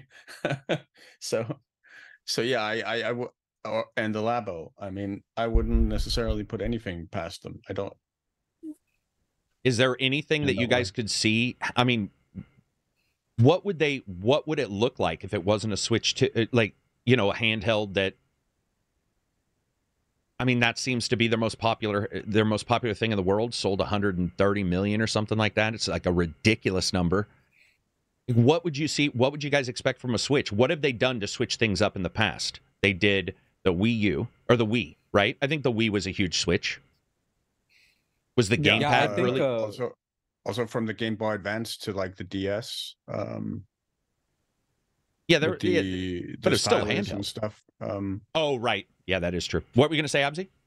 I think it's just going to be a better Switch this time around. I think it's going to be a Switch 2 where it's just they're not. I don't think they're going to change again. I think they're at the very least going to have the same cartridge input. I think they're going to have backwards compat because they have like a huge consumer base. The only reason so prior to the Wii U, largely the like the Wii could play GameCube games, right, and the Wii U can play Wii games. But with the Wii U didn't have a large enough consumer base, and they were like, "Fuck it, we can just switch it completely." Start over. Yeah, with this one, I feel like it behooved them to just make a more powerful Switch, maybe a better battery life, and maybe like a new gimmick. Maybe a new gimmick. I don't know what would the gimmick be though. Yeah, exactly. Like, AR, like a 10-hour battery life, or AR, where you're able to put stuff AR? on the table with Just your go like this amiibos, and, and yeah, you all look, that. to sort of like, here's the, strap it to your face and have it VR as well, which is I think what Pimax did, or one of the VR companies tried What that. did they I don't do know with how well. the DS? They did bigger screens, bigger DSs. Dual they did screen, a dual 3D. screen. Yeah, but like the iterations of it. Oh, after it. yeah, they did the XL, right? The fat. Yeah, they did a the fatty. fat one. They did Yeah. They did a 3D one. The 3D. 3DS, right? They did a Yeah. light, right? Yeah. And that would be it, right? I mean, I'm sure, other than their custom ones. And they did a that's 3DS XL, like larger 3DS. Yeah, they did. Yeah, that's what I was calling the fat one. Do you think They've done might a couple do that, fats. The 3D screen again? Try that. No, 3D is dead now. 3D was is a thing dead. back in the day. 3D is Yeah, dead. it was so cursed because you needed the exact angle. You had to like cross your eyes a little bit. You feel like Yeah. Oh, what the wow. fuck They going on? did kind of Wow. improve it a little, but yeah. It does. Um, It like plays with your eyes because you don't use any glasses or anything, right? It's just like kind of your eyes Yeah. focus into it. Okay, which make it like kind of. Let me ask you a question, Abzi. So I've used the Tobii, where it allows you to aim with your eyes, and the new one in particular works insane. And we now know that that's what a lot of the VR headsets do, is they track your eyes so they can do 3D movies and 3D games that aren't 3D. Could you see them doing a camera and like do 3D on a screen by just because it doesn't need another screen now? We saw that with the new one at CES was shown, where it's a camera and it does a 3D because it's tracking your eyes. Can you imagine playing a DS game, or sorry, a Switch game where it's just tracking your eyes and it does 3D it doesn't need another screen? I mean, if anyone's gonna do it, it's probably maybe Nintendo will revive the 3D stuff. I don't know. I maybe.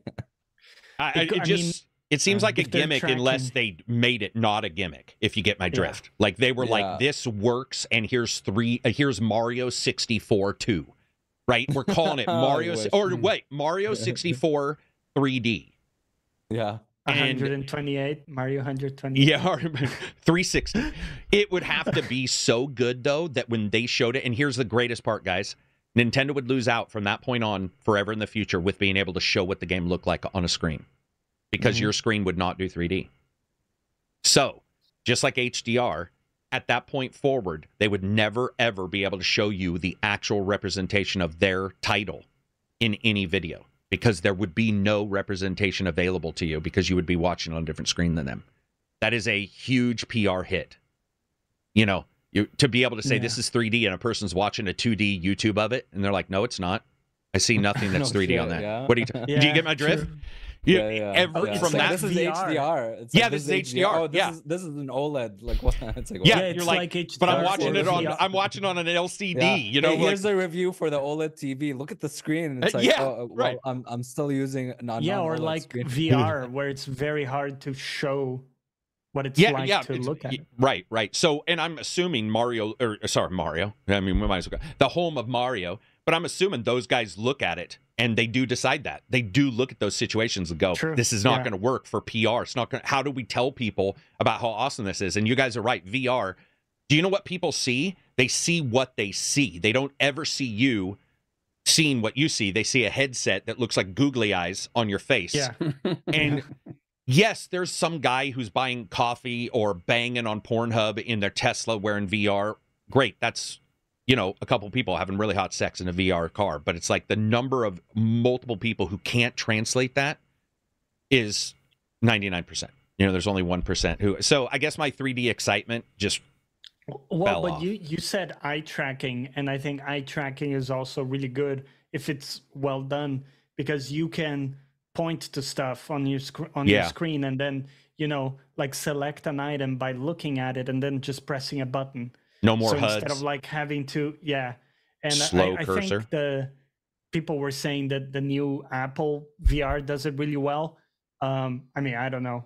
But either way, that could be something cool if you can actually point at stuff with For your eyes and be $3,500, it's going to need it because it better. doesn't have joysticks. It doesn't have But then controllers. what if you're just looking at something and you don't want to choose that menu option?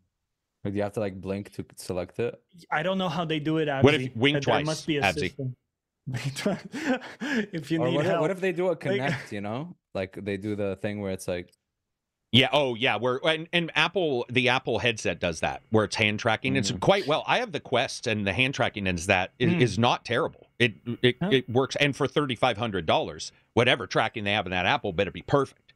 Like, I mean, that shit better tell you where to put your hand. Dude. Like you said, have think vision, where you just think about it and it works, because that's a lot of money. It could also be that, like, you know, for the Switch, you hold a button and then it starts tracking your eye, and when you let go of it, that means you're selecting where you were looking in a way. So it's like you can't play any process. anime games though, because your eyes are gonna like go to big they'll try. kids. Oh, so let's talk about one thing that Nintendo is huge on: privacy. The idea of a camera staring at a kid's face is probably every anti-law that Nintendo has internally. True.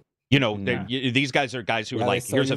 They still use friend codes. I think, we're killing. We're chopping up our ideas as we go. I'm all excited too. I was like, oh man, we're going 3D, dude. This would be great. And it's like, none of it works. Yeah, None of it. Well, as I was telling you guys a couple weeks ago, one of my friends was setting up business stuff, and they were doing it remotely. And him and a friend had been, just because they worked together, they had a Zoom up, and the Zoom was showing the person, and they could see each other, and they could see if the person was busy. And when he tried to roll it out to the team was like, dude, this is my house. You have a camera facing into my house. It's not the same as at work.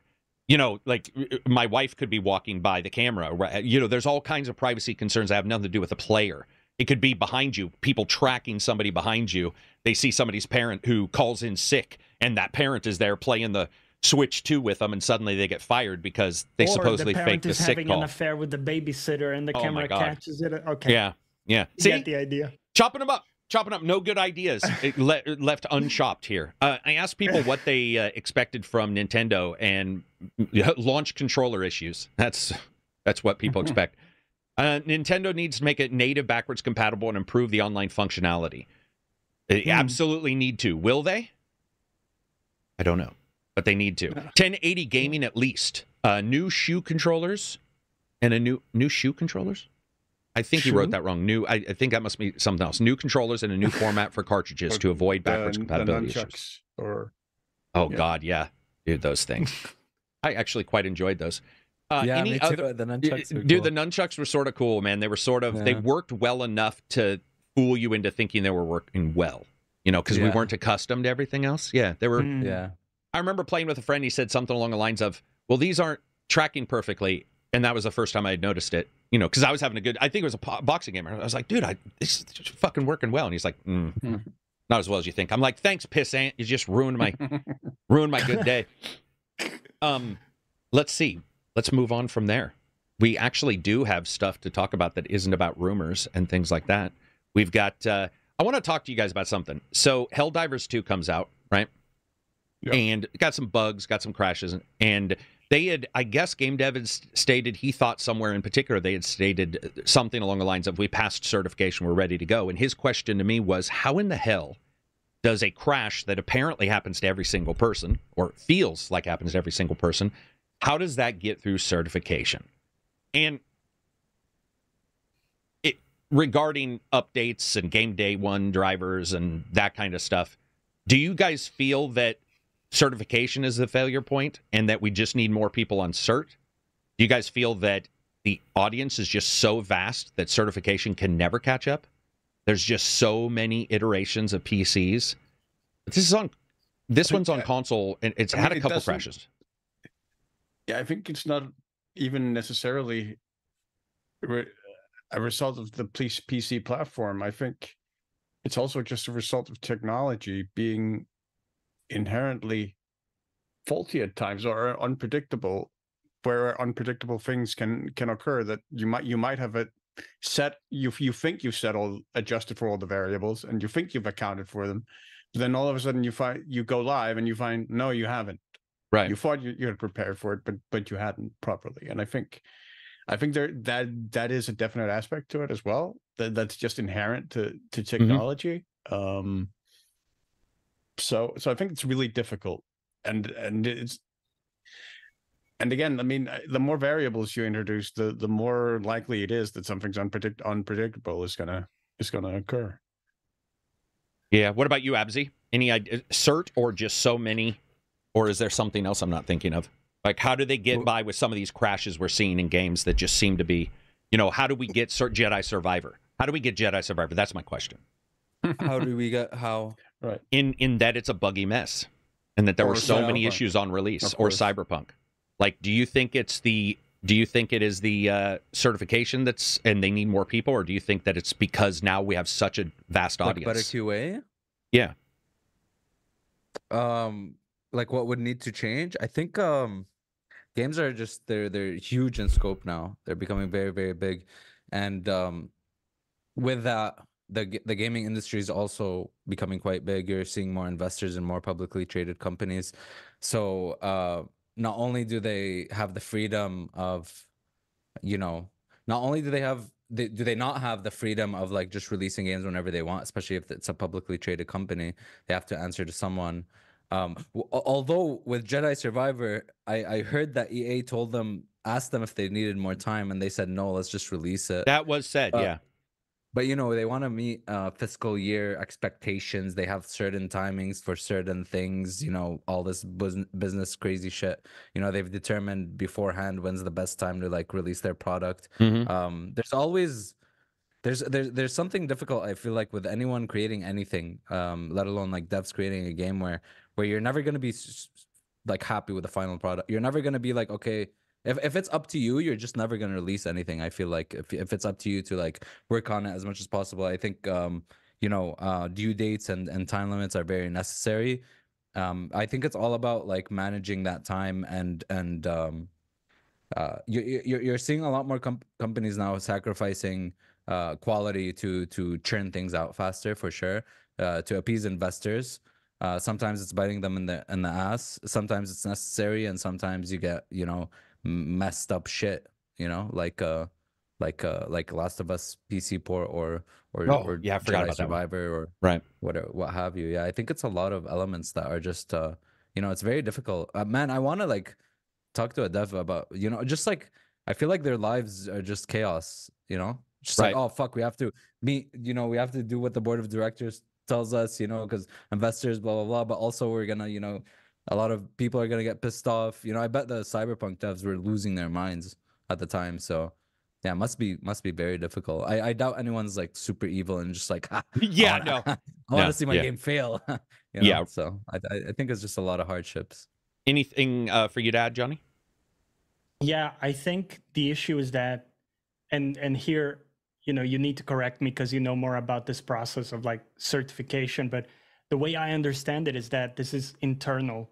So it's not like a third party coming in to certify your game, right? It depends. The company itself is doing QA. You can do external. You can do external.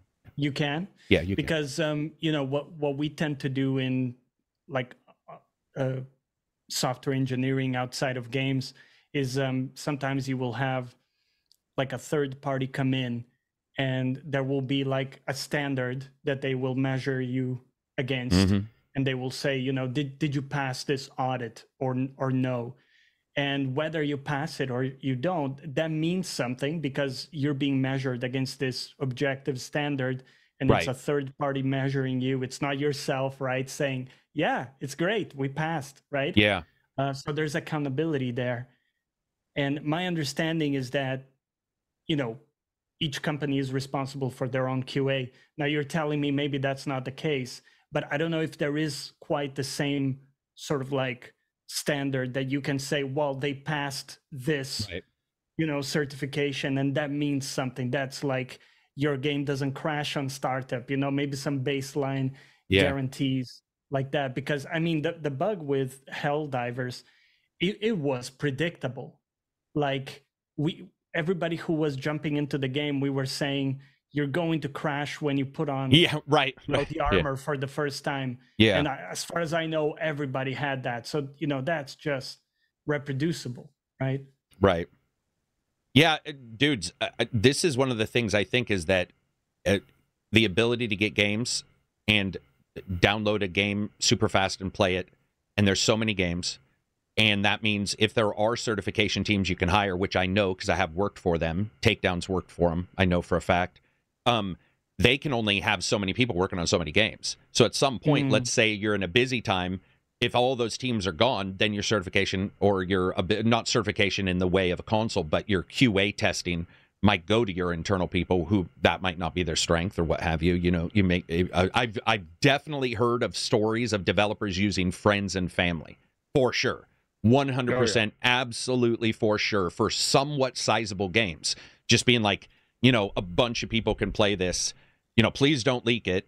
You don't know if that's going to happen, but it does seem like there's so many games and so many things, like Abzi said, so many things going on in games that you're just like, oh my God. Especially with the sizes and, scopes of the games that are out, and the different hardware that everybody has. It's just a fucking nightmare, I believe. I also sometimes wonder if a QA group, because the ones I've worked on weren't story-based in depth for the testing. I've always wondered how a QA person would know if a game was screwing up in the story later on. Because maybe they don't know the story as well. They may know it. Right. They may even had a primer, but you're like, it mentions Triss, Witcher 3, let's say, but it really wasn't Triss. It was it was Yennefer or whatever. But the player or the QA guy is, trying to check that he can jump 60 times without it crashing, and isn't really reading that, or there's a lot, man. It's insane. It's insane to say, like blind spots. Yeah. And you can also have blind spots from the developers who are like, oh, everybody understands this point. And then the player plays it and is like, what am I doing right now? We've all played that game with a tutorial that looks like it's built and looks like it's good. And then you're like, what? I can do this? Why didn't they ever mention that? Like, why did I not know? This would have made my game so much easier. It's interesting. You guys have anything big to talk about with Helldivers in particular? Since we're talking about CERT, we're talking about games that have come out. Yeah, I mean, just to go back, I mean, the thing that really sort of made me happy was that, honestly, even with the change in perspective, it still plays a lot like the first game, really, at heart. Like, I played the first game a lot back in the day, and kind of off and on in the years since. But it really feels like Helldivers still. Like the perspective has changed so that now you can see further ahead, where you're no longer confined to like the screen. The screen. But you can't see what's behind you anymore, so you can't see enemies coming up, ambushing you or whatever. Where you could potentially see that in the old game, but like stuff like the stealth aspects of avoiding patrols, checking the radar, pinging enemies, stuff like that is still the same. It's still really, really fun to play in a tactical way, and especially as you ramp up the difficulty and you start facing tougher enemies with more varied strategies and stuff like that. And the variety of stratagems you get for calling down airstrikes and artillery strikes are still fun to mess around with and play with. Like when you basically call down Armageddon on your enemies is really fun, really satisfying. And the enemies are fun to fight. I mean, I still have only fought the bugs as of this point. I haven't fought the cyborgs yet, but like that was one of the fun parts. Was like the insects, the bug enemies, not the not the bugs. Right. Yeah, okay, no, yeah. But the Starship Trooper bugs are still fun to fight. And I really enjoy that they retained some of the. I mean, part of the aspects that made the co-op in Helldivers, the original, so satisfying was the way you interacted with your squad. First of all, there was like the friendly fire, which is such an inherent and integral part of the game, and it's also why I think it's so difficult to like implement something like bots into the game, because imagine the frustration of getting shot by your bots like right. every 3 seconds or so. Man, right? that would suck. Or team killed. So I think that's a really difficult part of it. But stuff like one player, if you aren't good at shooting stuff or the aspect or that aspect of the game, you can pick up support stuff. So you can somebody can pick up like the rocket launcher, and you can grab up the rockets and then feed the rockets into the rocket launcher to keep him firing continuously.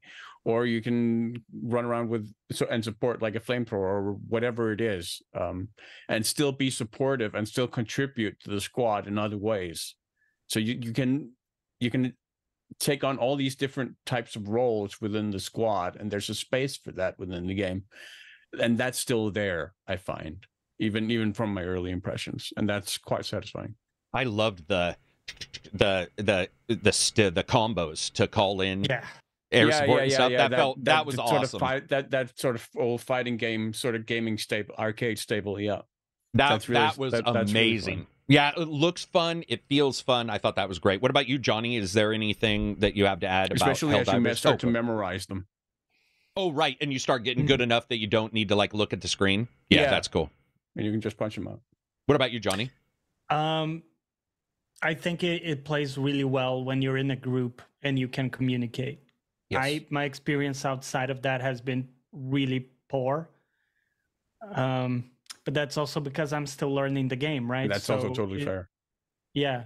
But I would just say I know it might be hard to implement bots, but I think it, quite frankly, it needs it. I think that would be a really good way to learn the game without having to have a squad sort of handhold you and right. babysit you and teach you the basics. If I could just learn them by having these bots just covering for me, that just some basic fire would really help, because when you go in solo and you try to it becomes completely overwhelming unless you're really good at just using the stratagems, super precise and stuff like that.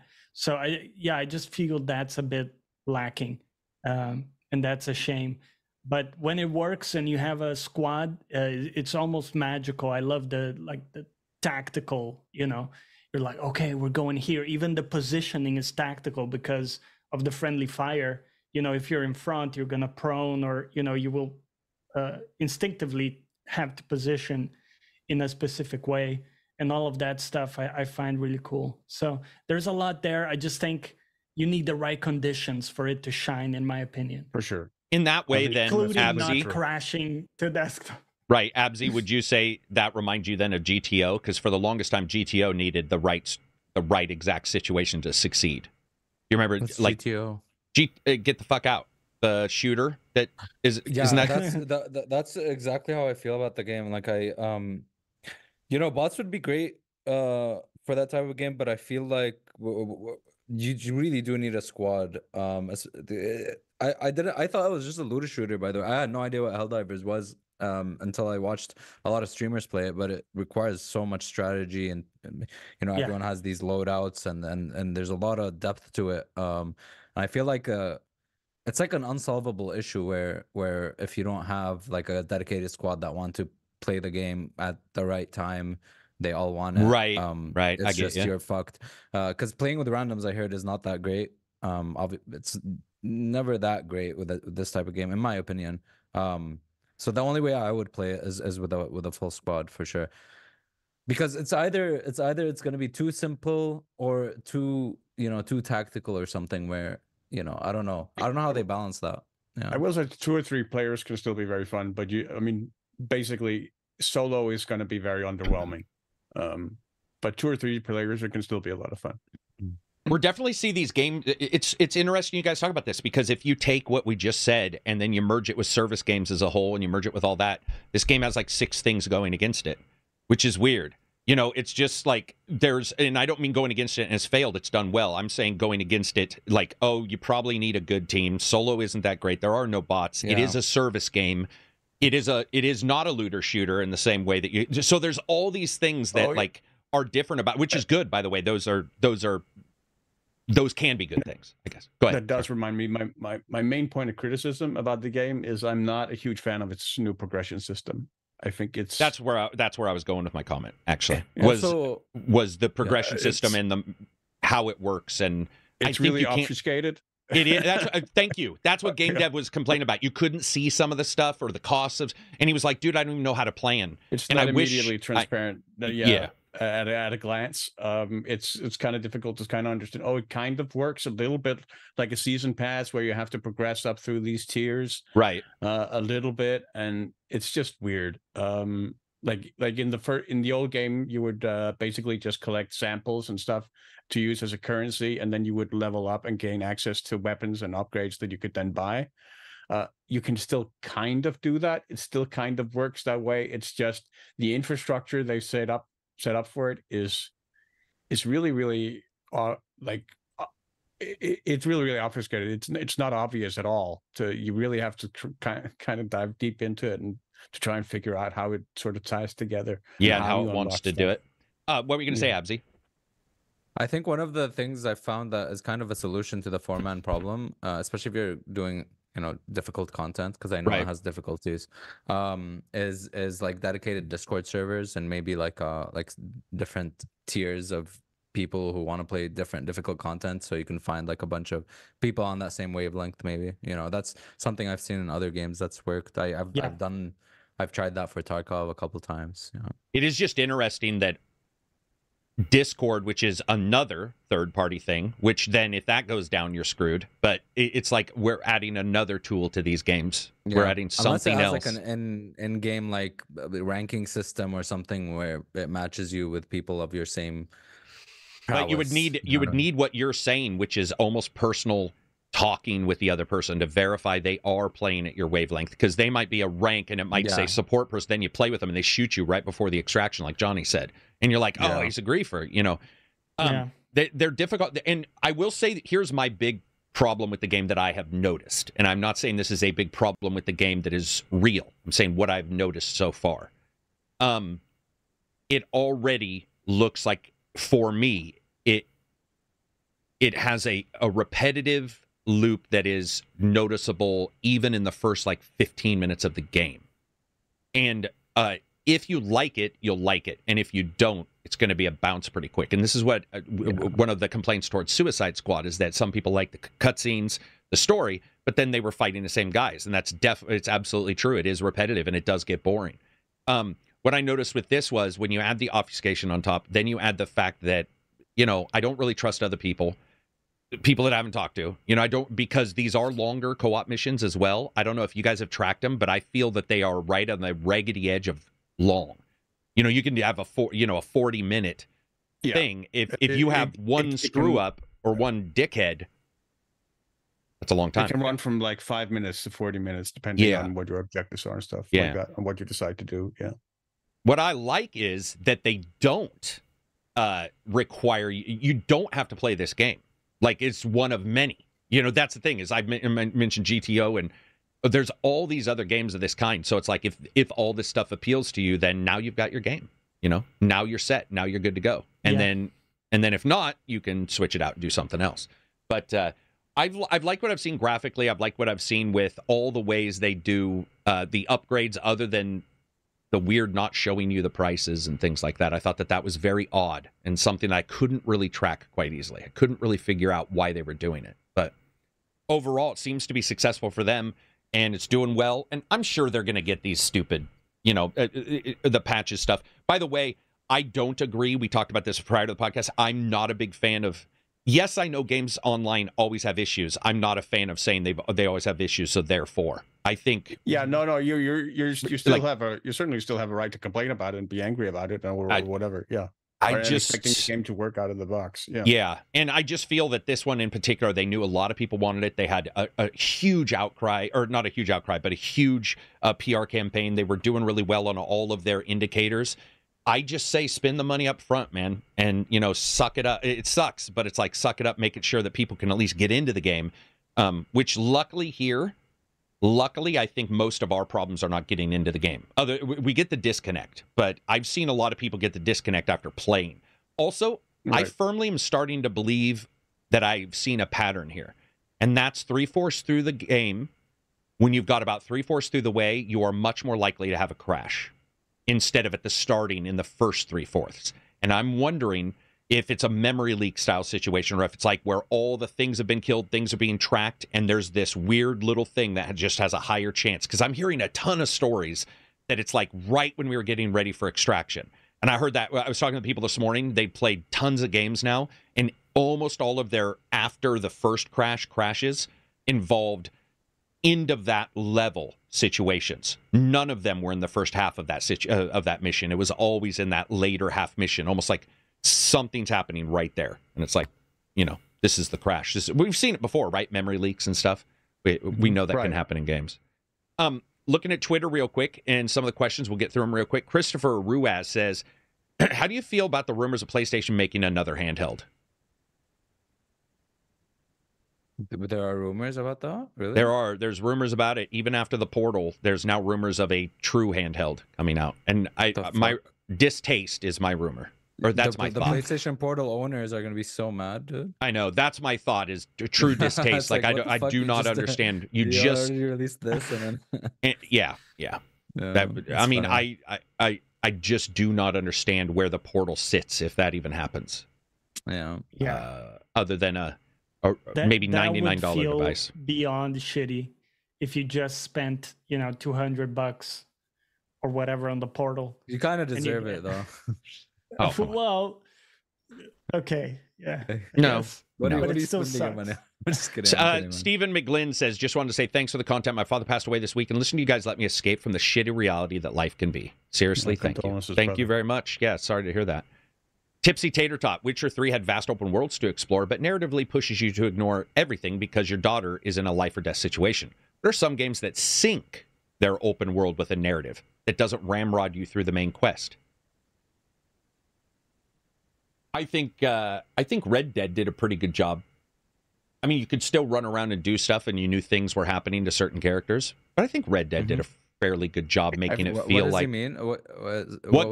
What games where the main dialogue and the main story make you feel like the time makes sense, like it syncs up correctly, versus, hey, my child's dying, and you run off and come back and the child's still there. Like, what open world games have synced all that correctly? And I think it's rare, but I think Red Dead's probably one of the best. Witcher 3 kind of did as well. Which one? Witcher 3. Well, do you? Because that's his. I mean, I think he's saying he doesn't think it does. Yeah, but to me, but you think it did? Where you're looking for Ciri, but the other, like you're going through these areas as you're searching, like through the Velen swamps and through Novigrad, and then to Skellige. So to me, it made sense.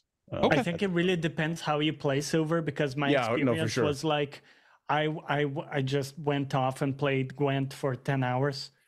And didn't feel any of that. Yeah, and then in-game is many days. So it's a feeling of like, well, I'm just parking this very important quest to play cards, Yeah. I think. What about you, Abzi? Go ahead.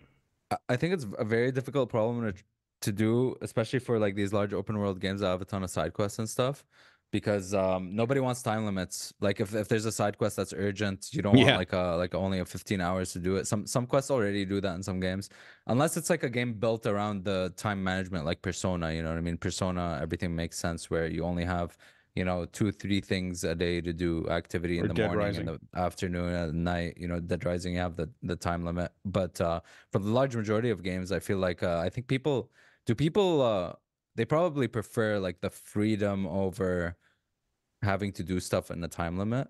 Unless like by and large, there's like a lot of quality. Yeah, I think there's they could do it with like some QOL stuff, like add like certain dialogue where if you took too long, they'd be like, well, what the fuck, dude, you took 2 weeks to save my mother or something, you know what I mean? So that's something Red Dead did. If you were out of camp for too long, they would Rockstar and find you.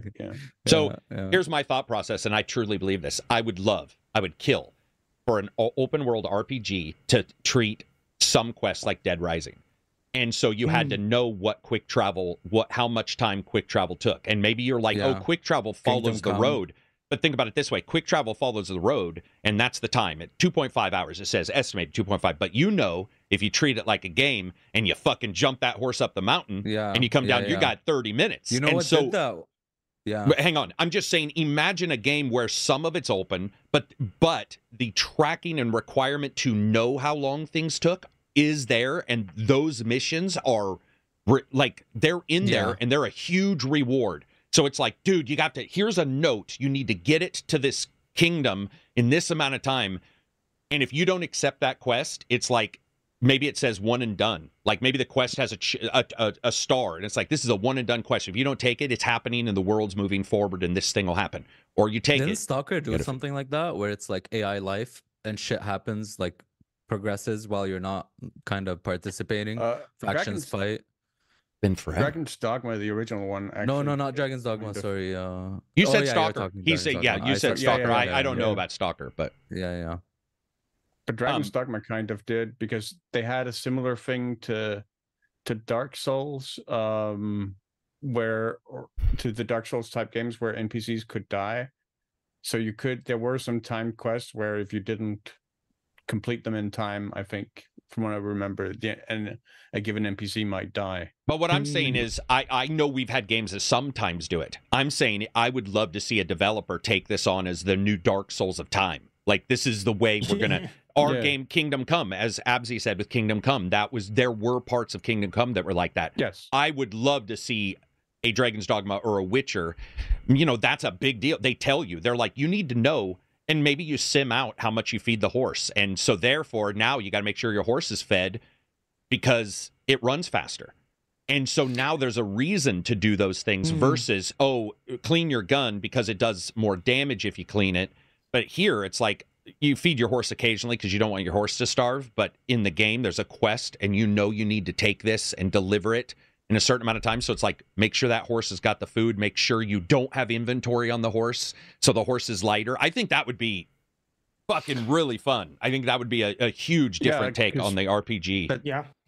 That's one of the things that makes a game like 80 Days so much fun, where 80 Days is all about like planning out how you get fog to around the world in 80 days as Passepartout, and you have to allocate time properly to getting from A to B and planning that out.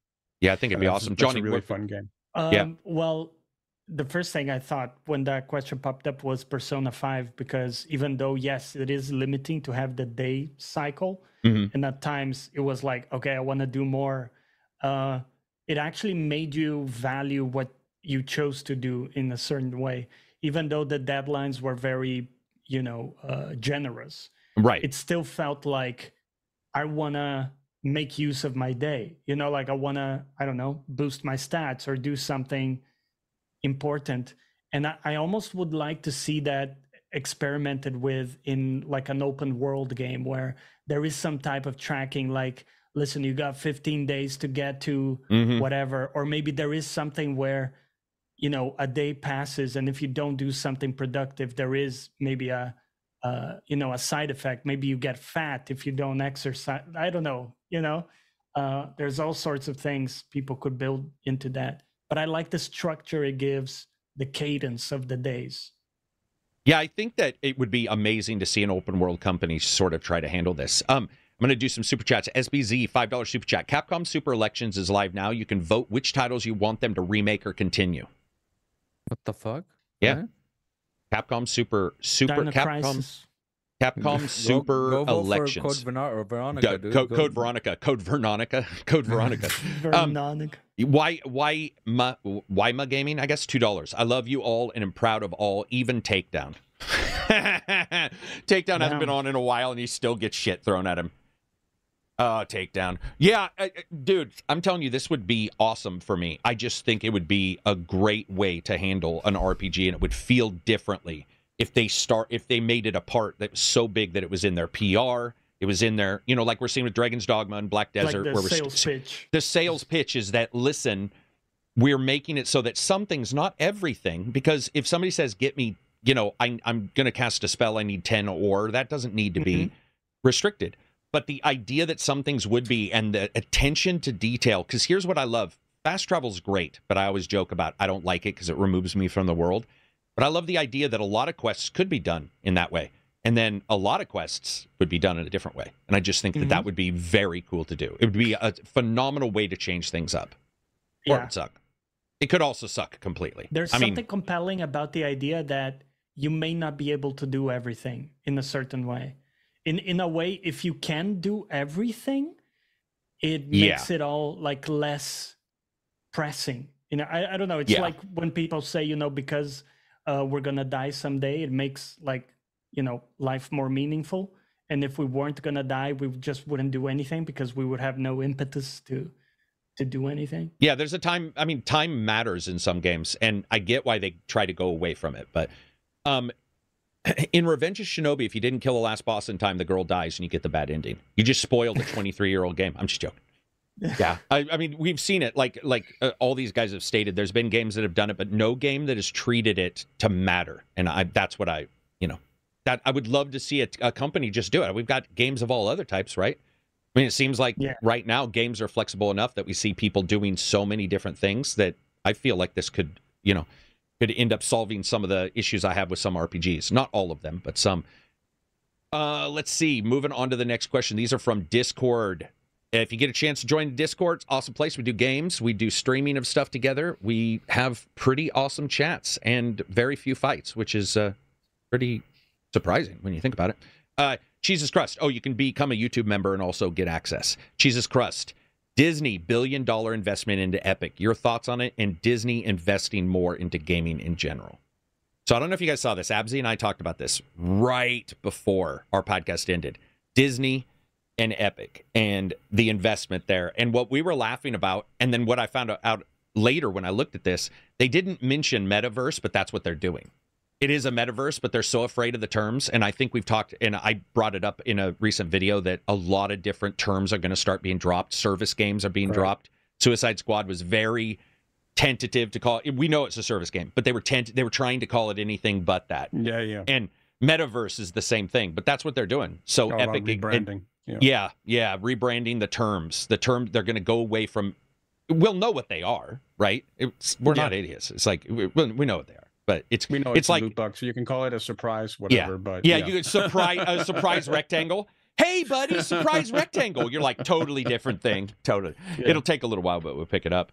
I don't think any of you guys are Fortnite fans, right? And none of you guys are Disney fans. So, what I mean is huge. Like, none of us track this too closely, right? Disney or Epic or Fortnite's had so many interactivities and all these things. They've got, like Abzi's talked about, they had like, I don't know, Drake or somebody was in there doing concerts and shit. I am maybe they'll have Snoopy. Disney, what you could call it, Disney skeptic, I guess, in terms of their, I guess, continued quest to sort of consolidate all of media. Oh, gotcha. In that sense, like owning, like buying Fox, buying Lucasfilm, buying pretty much nearly every studio under the sun, it feels like, and incorporating like nearly every aspect of media under their umbrella. That's not something I'm a huge fan of. So I'm not a huge fan of the deal in those terms. Guthrie asks, what are Microsoft's plans for the future? I personally think they could care less about console wars and are looking at companies like NetEase and Tencent as future competitors. I also think that puts them in a possible position to rival Steam's storefront. Thoughts? Well, we discussed all that. I don't think they are in any place to rival Steam storefront. Their storefront is absolutely chaos and terrifyingly bad. I don't see anything about Microsoft being able to compete with Steam storefront. I don't even think Microsoft. Oh, Johnny had to go for a second. I don't think Steam and Microsoft are even competitors on a storefront. I don't think Microsoft's a competitor with anybody on a storefront. I could make a storefront on a $5 Squarespace page better than Microsoft Store. Okay, maybe not, but you know. Right. Yeah, I don't see any overlap there. I don't know if you guys do, but it seems to me that that's one of the big weaknesses they have. Microsoft really has a vested interest in competing directly against Valve in that. No. Yeah, I don't think so either. I mean, they want it, and if they do, it'll be something bigger, grander. Like they want, like buying lawn chairs from them or something. I don't know. But yeah, their store is absolute trash. It's really, really terrible, no matter what. What are the games for this year now let's not talk about the Dragon's Dogma or the big ones. What's a small game you guys are interested in? Is there a small title Pacific or Drive. what'd you say? Pacific Drive. Oh yeah, Pacific Drive. Yeah, That's gotcha. the first Yeah. thing I thought of. That's the Yeah. next thing I'm interested in. Demo? Did you do the demo? Or are you Nope. just saying fuck it? Yeah, I'm buying gotcha. it. Yeah, Yeah. I'm getting it. Dude, Pacific Drive looks to be a little bit of a cult like hit already. Like the number It of has people. everything that tickles my fancy. Yeah. You know me. Yeah, yeah. Yeah, it's got the inventory management you love so much Yeah, that I hate you for love. as a person. I hate you Yeah. deep down inside Ooh. as a human because you like it so much. Dude, Love that shit. you're well, you're gonna like it then because there's a lot. But I mean, it is funny because it's Yeah, just yeah. like the moment I look at something, I'm like, no. You're like, yes, this is exactly. Yeah, We'd never have to yeah. worry about dating the same girl as long as that girl was in inventory. But True. yeah, man, it's cool that you say that because that game, I think a lot of people didn't do the demo and were already looking at Pacific Drive. Like a lot of people I talked to said they watched a preview and were just like, yeah, this is already, Yeah. it's for me. It's like it hits what I want for that game. That's a good Same with the, choice. The immersive sim community is really hyped about it too. Oh, Like, are they? their I subreddit hadn't and checked. stuff, Are yeah. they in? Yeah, I would not doubt Yeah. it because, dude, it's got everything. And if it had been a horse or whatever, it would have had a different. The idea that it's a A lot of car. interaction. Yeah, and the ability, like I said, that first time I noticed, Absy, when you look through the window and you can see what you need to upgrade on the car, what's damaged without getting in the car. I was like, Yeah. oh, it's so smart to have all the readouts, so in this curve just It's enough like my that you favorite can like. part of Days Gone in the game. Basically, it's like taking care of the bike was like my favorite part of it. Oh But yeah, this one is like way more in depth in that sense with the Yeah. car. Yeah. that's awesome. What about you, Silver? Any smaller titles that you're interested in? There's a point and click adventure game, old school adventure game, kind of in the style of like Full Throttle and stuff, as an Agatha Christie mystery crime, called Locomotive, coming out at the end of this month, or slated to come out at the end of this month. That's looking interesting. And it's called Locomotive. Yeah, like 2 words, Locomotive. Oh, I see it. Yeah. Also, the two other ones I'm like super hyped for, but I don't know if they're coming out this year. Is the No Time No King No the Ori devs new game. That one and Pony Island 2 are two that I'm really excited for, but I don't think they're coming out this year.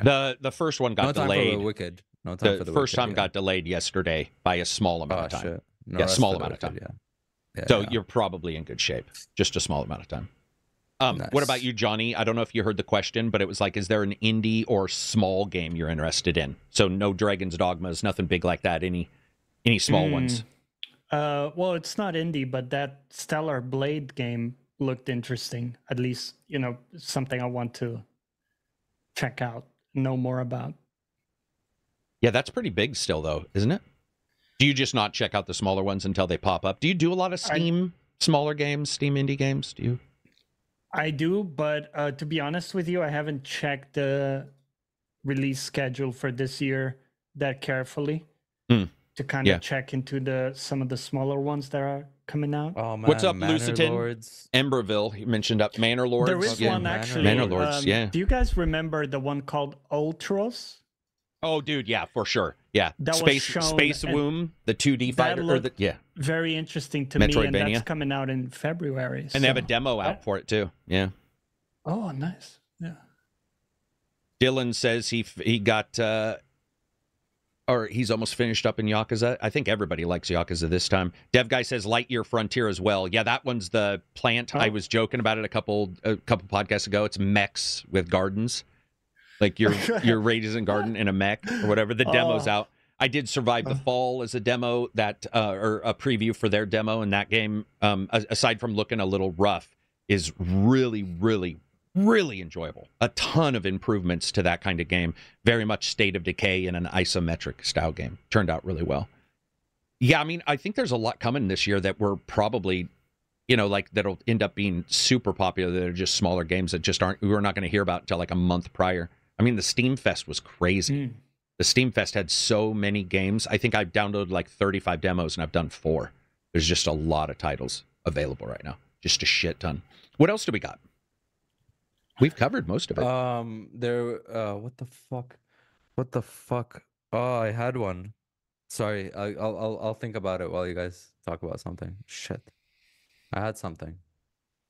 God We damn could do it. 30 minutes of uncomfortable silence. Well, there was something that popped up on my side. You guys know I like Subnautica a lot. Oh, and, yeah, I saw this. Yeah, they talked about Subnautica 2, right? So Yeah. they're working on this game. And what they said kind of had a bit of a controversy because they mentioned the word lives, I think live service or Mhm. something, which they then explained all they mean by that is they will release subsequent updates on a regular basis. Mhm. That's kind of a side point I wanted to discuss with you guys. Are we there now where like live service has lost all meaning because Yes. most games have continuous updates and stuff coming out, content Yeah. patches. Yes, they Yeah. stretch that fucking thing Yeah. so much, man. Yeah. Yeah, Even they're on the report. Yeah, even on the report, I think, it's absolutely like live service, and they're one of the few that aren't charging for it. They're very few. Most are charging for it. And the idea that they felt they had to use that or thought it shows that it's just a bad term to use unless I you think really mean it's a live bad service. term because they Yeah. went on to explain that it's basically a single player game But that people want you can co-op. play. Well, hold on, that you can play offline, and there are no battle passes or season pass or anything, but there will be a co-op mode if you want to play it like that as well, which is, like you say, Wait, something hold on. people have wanted. Yeah. I mean, couldn't they have just- It's weird. People were like, "Oh, it's multiplayer now," but before people were like, but I guess people want co-op modes and not like full-on multiplayer. But Right. it's good Nobody that wants that's 32 people offline. in that game, right? Yeah. Can you imagine that? Yeah, I that's- think they could have. I think if I was them, I would have said something like a continually evolving world with no microtransactions and just been done. Just said it like that. Yeah. Like it seems to me that you could have easily just said it like that and completely gone away because live service. I mean, people who are doing live service games are saying it, and the people who aren't doing it usually are using different terms. I think live service now has that heady term of Looter scooter. yeah. And that's what I was even Yep. saying in the survey is they said 95%, and there's an asterisk that says anybody who's updating games, but then later stated 65% are switching to a live service game with cost. So you're still getting a massive amount of the industry using live service. So if you want to differentiate yourself like Subnautica 2, they should have used the proper, or you should I have agree. made their own term, Yeah. whatever they want to make. And that's what one of the things is those terms are changing. We saw it. Metaverse was not mentioned in the Disney Epic thing because they did not want to. They don't want that term anymore. They don't want to use it. They want to change it to something else. Continually, I put a bunch in the review or in the video about this. I came up with a bunch of terms that I think we'll see. Which is like evolving world. Stuff that because they can get out of. Remember when it used to? By the way, guys, do you guys remember this term? Always connected. You guys remember that? Yeah. That was Mhm. pre-live my service. goodness. Remember Oh, that? man. And exactly. Dude, isn't it weird how that Internet term of has Things. pretty much gone away? Internet of Things, always Yeah. connected. Yeah. That is so crazy. I remembered the other thing, the topic. Yeah, I go for remembered it. The topic. So the From Software. So the From Software owner, his name is Kadokawa. He bought the Octopath Traveler studio. called Oh my Acquire. God! Yeah, I saw that. Yeah, to What's- strengthen the ability to create IP in games. So Oh, baby. maybe Let's- maybe they'll have Elden 'cause- Ring, Octopath Traveler. Dude, what I'm thinking is they'll have better or more character-driven stuff because Octopath Traveler is just like a character. That's all it like is. Character stories, yeah. Yeah. So I think maybe they'll have more of a Dude. story that people want rather than just lore, right? So Yeah. who knows Oh. what they're cooking, but they seem to be cooking. So Here's what's even funnier, dude. If we all sat in a room like monkeys and we typed away 1,000 years on typewriters, would we have Yeah, ever come up we would with have From never. Software buying the By Octopath? Like, right? Octopath Traveler. It's such Well, a first of all, From interesting Software buying crossover. anybody, right? I don't think they've ever bought anybody in their life. True. Yeah, I could don't- be I don't- wrong. But, yeah, I think they're just big enough now, especially after Elden Ring. Well, Ring not and only stuff this, like that. Abzi, real quick, Johnny, Go I just for want it. to point this out. Them buying somebody also shows continually that they're independent of Sony, which still people think. And so it's the idea of them buying somebody else makes you go, oh, wait, what?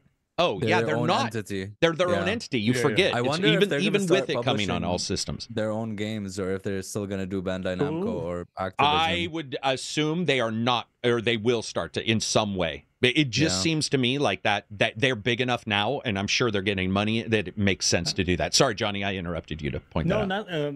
not at all. I was gonna say it is interesting because they've always been so not closed, but it's like they have their way Yeah. of making games. Yeah. That's how they want to make games. Yep. It's They're like a always- rock star or something, right? it- Like it- they're yeah, just you could go back doing to their thing. Demon Souls, and it's Armored recognizable. Core. It's 100%. recognizable. Yeah. Tenchu. Yeah. Yeah. Dude, guys, Yeah, I'm telling you, if you said Octopath Traveler 3, it'll call it itself. But if you said Elden Ring Traveler, and it was a Dude. Octopath Traveler style game that was Elden Ring lore and stuff, and talking, because that's one of the things I miss in the Elden Ring from games is the lack of narrative, I the lack agree. of spoken and like worlds alive. It would be awesome, even if it was just a couple It's characters. a lot of it like hearsay, like you don't like the conversation doesn't take place directly. You're Yeah, hearing right. someone recounting something Yeah. in a way. Dude, it's just a crazy idea, man. That's a good point. I'm glad you brought that up because that's a purchase out of the blue. Like out of the blue. No one would have been like, oh, this makes total sense. I do want to point out some rumors came out from Midori on Twitter, a person who is leaked a bunch of stuff, as far as I know, all accurate, especially about Sega. Golden Axe was delayed, and then they deleted that tweet. But Golden Axe, if you guys remember, was one of the mini games they showed in Yeah. that package of games, and it was by far the roughest. And there was they made a tweet, but they also made a tweet that Virtual Fighter 3 is now in development, which is also what I had heard, but I had heard that it was in like they've now chosen to move forward. So their tweet backs the same thing up, which They're is in that actual virtual production there rather yeah, than there's pre-production. because Sega had said we don't know how to modernize it, and that seems like a freeze. We do not know. And now the rumors that had been popping up and now tweeted yesterday or the day before was that Virtual Fighter 3 is in production, which is awesome to me because maybe they saw Tekken, guys. Maybe they saw Tekken's success and they thought to themselves, okay, we can, we want a piece of that, number one. They've always been competitors. But number two, they're just like, we think we know how to modernize it. Wait. I don't know if they need to modernize it too much. Kudokawa That's kind of what I was about is to a say. company. Agreed. Who what? Kudokawa is a company that owns what the fuck? Kudokawa is a company that owns From Software. Not the head of From Software. Oh, okay. I've never heard of this. It's like, but I think From Software is their only game because they own a lot of different shit like comics and like. Wait, what is Kudokawa? I'm gonna research this a bit more. While you research that, Kudokawa Group. go for it, Silver. We were talking about modernization of Virtual Fighter 3. Yeah, I think maybe they've also just seen like the huge sort of aspect of nostalgia that runs through like a lot of the indie game scene. Yeah. Where they don't really touch up all that much on those old systems and mechanics and especially like we've seen very old school fighting games become quite popular on like Steam and stuff. And maybe they've seen maybe we don't necessarily have to touch up all that much about old Virtua Fighter or Virtua Fighter 2. Yeah. Maybe we just need to do it like a slight upgrade on that or whatever, and that'll take off. I think also, I don't know about you, Silver, but I personally believe that the idea of modernization of stuff doesn't make sense for all games. I mean, Virtual Fighter is its No, own I thing. agree. And it works Yes. fine, and it's completely different than what we are seeing. So the idea of them just basically saying, okay, we're just doing Virtual Fighter 3 makes sense as well. And I hope that's what's happening. I hope they just decided that let's just do it. Like when Ron Gilbert and Dave Grossman, right, remade Monkey Island. Remade or, Monkey Island, like, or not remade it, but made the Monkey Island sequel, Return to Monkey Island, right? That wasn't so much a modernization as like a refinement of old school Monkey Island. Yeah, I'm excited for it, man. I think like that kind of purchase, also the Dark Souls one, and those kind of things excite me because they're not the expected players. I mean, that's not never in a million years would I've ever thought about that. It just would have just would not be something I expected. I think we are seeing, though, some of these companies looking at the roadmap and maybe the issues with finances, and we see the Epic Fortnite joining up. And Johnny was saying earlier it'd be awesome if he had said it'd be awesome if Nintendo and Microsoft joined up in something. I think after playing Rabbids versus Mario, I would like to see more of that as well. I do like the idea of these companies saying, you know what, man, it's okay. We're going to do what we're going to do, and occasionally, the streams can mix and it'll be okay. It won't destroy everything, but we'll have to see how all this is going to turn out. According to developers, listen to this, Vanishers, Ghosts of New Eden has 5 distinct endings. I can confirm that it's got more than one. I'll say that. It's awesome. It's awesome. Oh man, when am I gonna fit it though? When am I gonna play it? That's a real question. I'm still on Yakuza, and then there's the Pacific Drive, and then there's Final Fantasy, and then there's Dragon's Dogma, and then there's Stalker, and then. Oh yeah, I also remembered.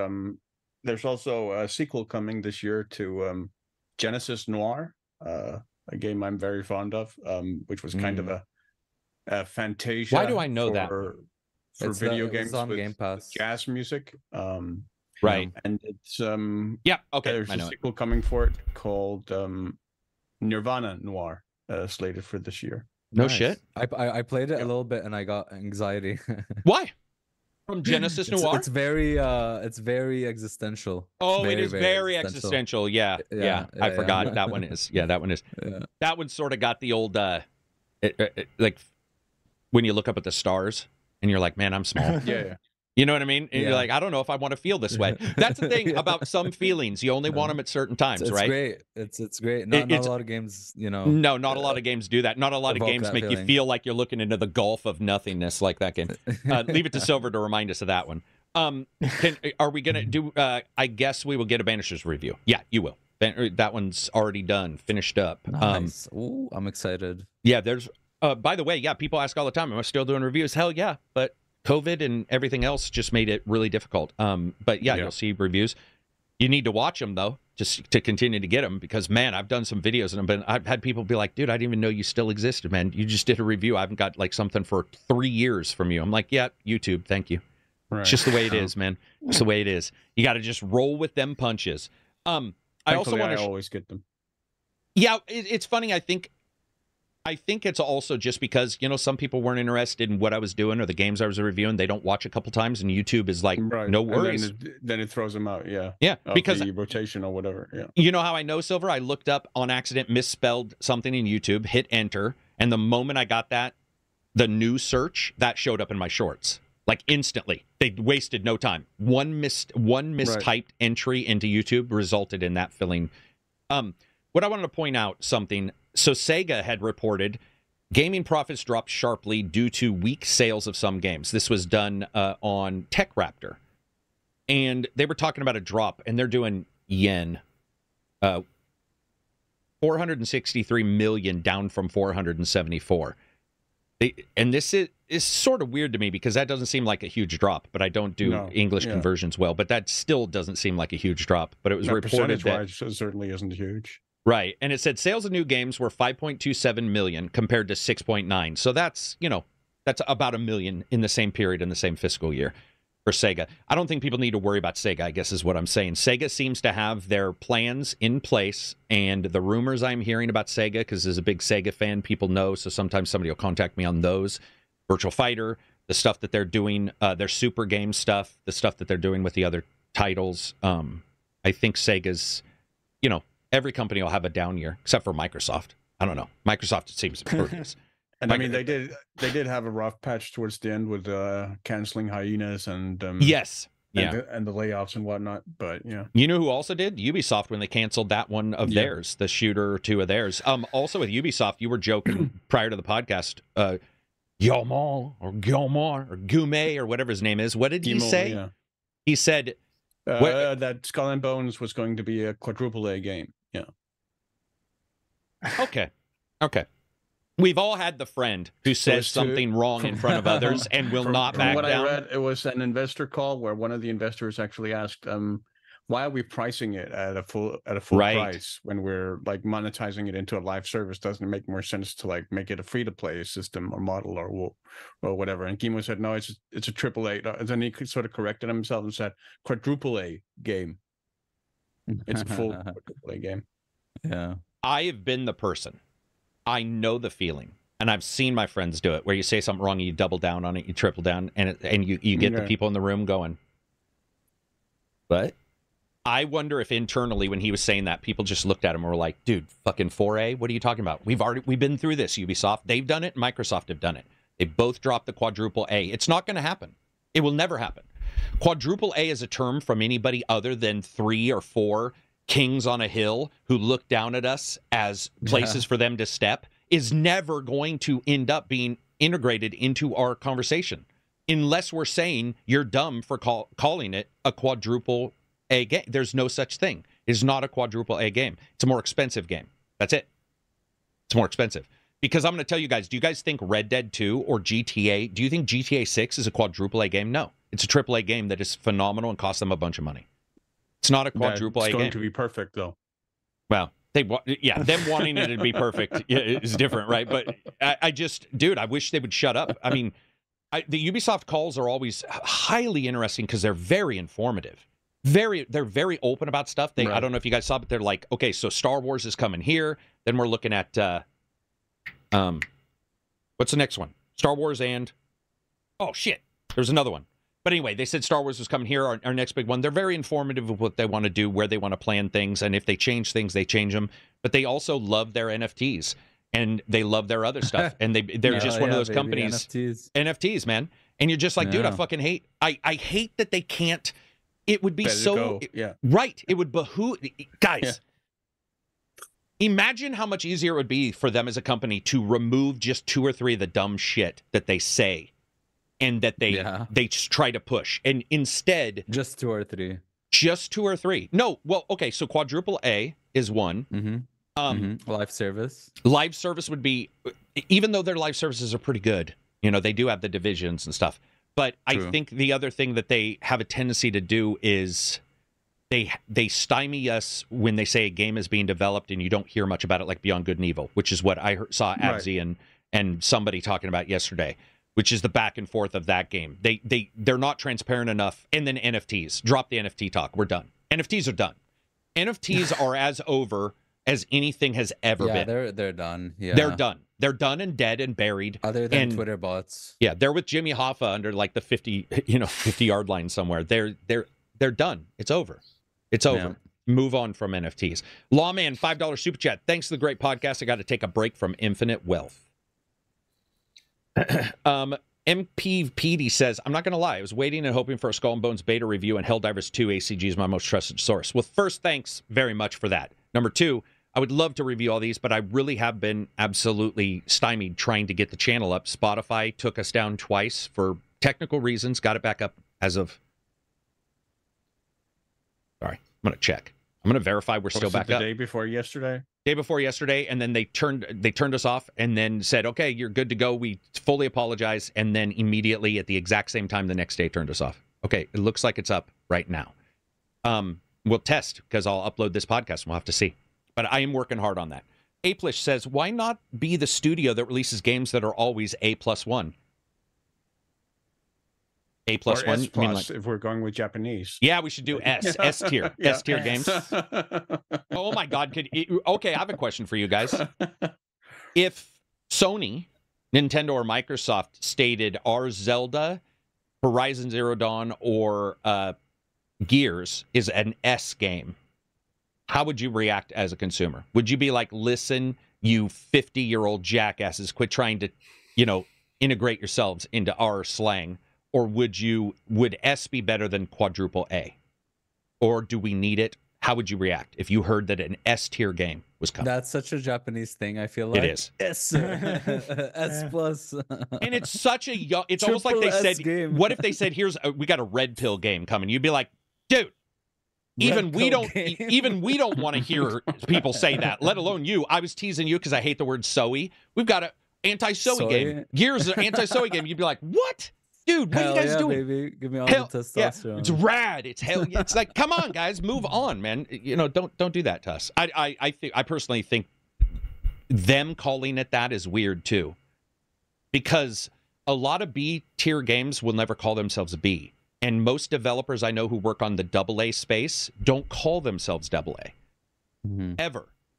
I don't think I've ever. I could be wrong, but I don't think I've ever seen Focus consider themselves openly on like a discussion and they randomly talk in a financial meeting and go, well, as the leading AA game producer, you'd be like, because it's lodging you, right? Not let us, but your price and everything picks the genre and let that flesh out on its own. Don't call it, you call it that yourself. It sounds so weird. It would be like describing yourself as a small streamer. Let's say if you are someone who's, instead of saying like a growing streamer, you're calling yourself a small streamer. Yeah. Oh, you mean it caps you almost? It almost caps you. Yeah, true. I hadn't thought about that. Yeah. Yeah. Silver it wasn't already claimed by a different industry. I could easily see like XXX rating getting used because it's triple extreme. Yeah. Yeah. Oh God. Extreme. Yeah. It's the most extreme game ever. Yeah. XXX has a different connotation now. But would the price go up if you say, like, okay, it's an S tier game?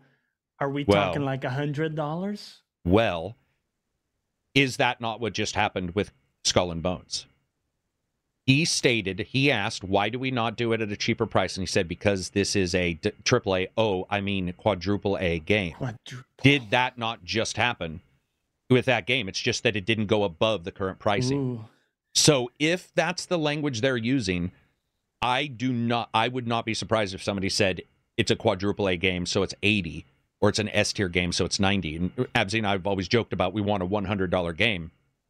I would love to see it as a thought process, but I don't want to see it from Ubisoft. If Rockstar said we're making a $100 game, I'd be like, as a thought process, let's see what you deliver. But if Ubisoft said we're doing a $100 game, I would be like, guys, you need to make sure your $60 games are where they're supposed to be. Yeah. Your Skull and Bones are where they're supposed to be, right? Yeah, because it's another level of commitment, right? It's something, because a $100 game is we've talked about this. It would be actually interesting for you to review it, because it's almost like a new parameter for you to think about, like $100 game. Yeah. Well, I'd be looking for it to literally be better in almost every way, or be offering some not service, but something within it that was so beyond anything else that, like, an order of magnitude. Yeah. And when we have games like Witcher 3 for 60 and they're as big as they are, then you have to really go. And I think you guys were telling me the DLC for Witcher 3 is ridiculous. Isn't the DLC for Witcher 3 like Heart and Stone or all those huge games? Yeah. So, and were 60? Were the DLC for Witcher 3, were those full price games? No. What? No, like they were like 20, I think 30 or so. 30? Yeah, like 25, 30, I think. Shut up, Aaron. I think the first one was cheaper. The second one was the more Blood expensive. and Wine. Yeah. Yeah. So, and you guys feel that those were easily the size of many AAA games at 60, correct? Oh, for sure. Blood and I mean, Hearts of Stone. I mean, even like Hearts of Stone was shorter. It was like 10, 12 hours, but like it was a very focused story. It's my favorite story in Witcher, so that could have been a 12-hour AAA game or whatever. And the other one is like a big 30-hour game, 30-hour game, which used to be the norm for RPGs. Yeah, there you go. Yeah, somebody was also asking me, I got a DM from somebody in Patreon, anything to share on Fable going multi-platform. So I've talked about this. I think the multi-platform discussion is sort of basically going to turn out to be they choose what goes multi-platform. So no, I don't have any word on that. I just I think now people are just throwing game names out like sauce. It just doesn't matter anymore. Back to this discussion. Yeah, dudes, I don't know. Witcher 3, I think because they had such a good platform for building DLC, it's a little like Phantom Liberty, where they had already a good platform. I mean, questions with Cyberpunk aside, They already had the engine and everything is what I mean. And so they're able to deliver into that and build on it and flesh it out and say it's part of the same world. And it feels like it's worth more, even though it's not. Or it feels like you're getting more, even though a lot of it was in the original world. Because in both of those DLCs, you could still explore all of Witcher 3, right? It just added in to Witcher 3. Yeah. Layered on the game, yeah. What and new mechanics and stuff. Are you guys excited for them going to switching to Unreal? Like, it's going to be pretty cool to see them going away from that engine, man. Dude, have you seen in the report the percentage of games using Unreal and Unity over all It's nuts. other, Yep, even it's nuts. proprietary Even engines? proprietary, yeah. And in that survey, they were crazy. also talking about like all of the developers looking at proprietary, which is why Avatar switched to their engine, and they dropped Far Cry's engine for the next Far Cry, and it'll be the Division Avatar engine, because all Snowdrop engine's awesome. Snowdrop engine's awesome, and it allows for them to communicate at much higher speed. Yeah. They were saying iterations of like 45 minutes versus overnight, you know, that kind of stuff, so you can just drop into your multiplayer game. Yeah, it's awesome. It probably also connects in some way to Ubisoft's old stuff that they announced a couple years ago, which was an overarching system for tracking all their game engines and iteration for remote developers as well as in-house, called... Damn, I knew I was going to forget. I was spreading that out, trying to give myself a moment to remember what that was called.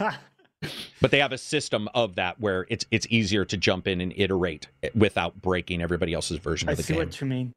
And is that engine proprietary from Ubisoft? Like For Snowdrop? them, yeah, and then they do their own groups. So every group, including Beyond Good and Evil, has their own engines. And what's happened is, for the first time really ever, Far Cry went away from the Deny engine. They looked at it and they were like, it just can't make what we need to make in the new games. And so they, for the first time that I know of at least, the choice was to have to give it to the other team and say, okay, Far Cry is now using this engine. And we're no longer, the Deny engine, from what I understand, is done. And everybody in chat, and including myself and Absy, just said it. Snowdrop engine, if it wasn't proprietary, would probably have a lot of percentage points being used right now. I think a lot of developers would probably use it, because everything what I you was hear, thinking. Like, you know, why aren't a ton of other people using that? Because it looks incredible. Its performance is... Talking to John when Absy and I did the Digital Foundry thing with John, talking about Avatar and stuff, just because I had DM'd him and he wasn't covering it, I didn't know, and I'm like, you know, reviews out. Have you checked it? Like, this game is just phenomenal. Like the stuff that's going on in this is like mind blowing compared to what we've seen from them. And just discussing with him and with others about the future of Far Cry and what a world might look like. Because I love 5 and I've been enjoying 6 with all these patches, but you look at it and it's Far Cry. It's one, they look like, I think Absy and I said 3 and 4. I could play 1 and go, this is 3, and somebody be like, no, Karak, that's actually 4. You know, 3 and 4 looked a lot alike, 5 looked alike, 6 tried to go Cuba and looked a little different. So are they even licensing it? No, they're Primal not. in between. There's Primal, yeah. And there's a Cyberpunk one that's coming someday. I'm just going to cross my fingers, man. I'm just going to cross my fingers. I mean, that was kind of Blood Dragon. Blood Dragon, baby. Bit. Yeah. You know, Blood Dragon's like Bloodborne. A remake everybody wants that's just, right? It's just, I mean, it would be amazing. Colin says Snowdrop is awful to develop in, makes pretty games, but is horrendous, especially in the back end. That's so weird, because 6 developers, including one ex-Ubisoft developer, liked it. So I don't know what to say about that. Yeah, it could also be like what they're used to in a way. Like if you learn to, or it could be one particular group and it doesn't like it for one thing, and one group likes it. It can always just be preference, of course, but you do find sometimes in developing that, like, what you learned first becomes your comfort zone. Like, I started with C++, and I think that's great. But a lot of people who started with Java and then learned C++, they hate it. You know what I mean? Yeah.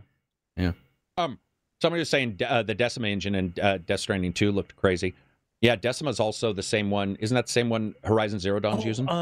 That's Death Stranding? Death Stranding 2? Yeah. Death Stranding 2. Next Witcher is no longer on Red Engine, exactly. They're going Unreal Engine. It's going to be pretty cool to see what they can do with that. I think Unreal Engine has a lot of stuff for narrative that probably wasn't built in, which might have been what we saw with Cyberpunk. might have been what we saw. Somebody was saying that Resident Evil 5 remake is coming or something. Did you guys see that? Something about. They did ask what we thought about. But did it get announced, or is that an old bit of news that I forgot? It's just, I think, rumors or leaks or something. I don't think it got announced. So another person just announced something for Xbox. Tom Henderson says, nothing set in stone for Xbox ports apart from Hi-Fi Rush and Sea of Thieves, according to internal Xbox people. This is exactly what I've heard. So I'll just read this because this matches what I've said on Wednesday. But basically, he's talked to internal people, and that's the same exact sort of thing that I've heard, which is,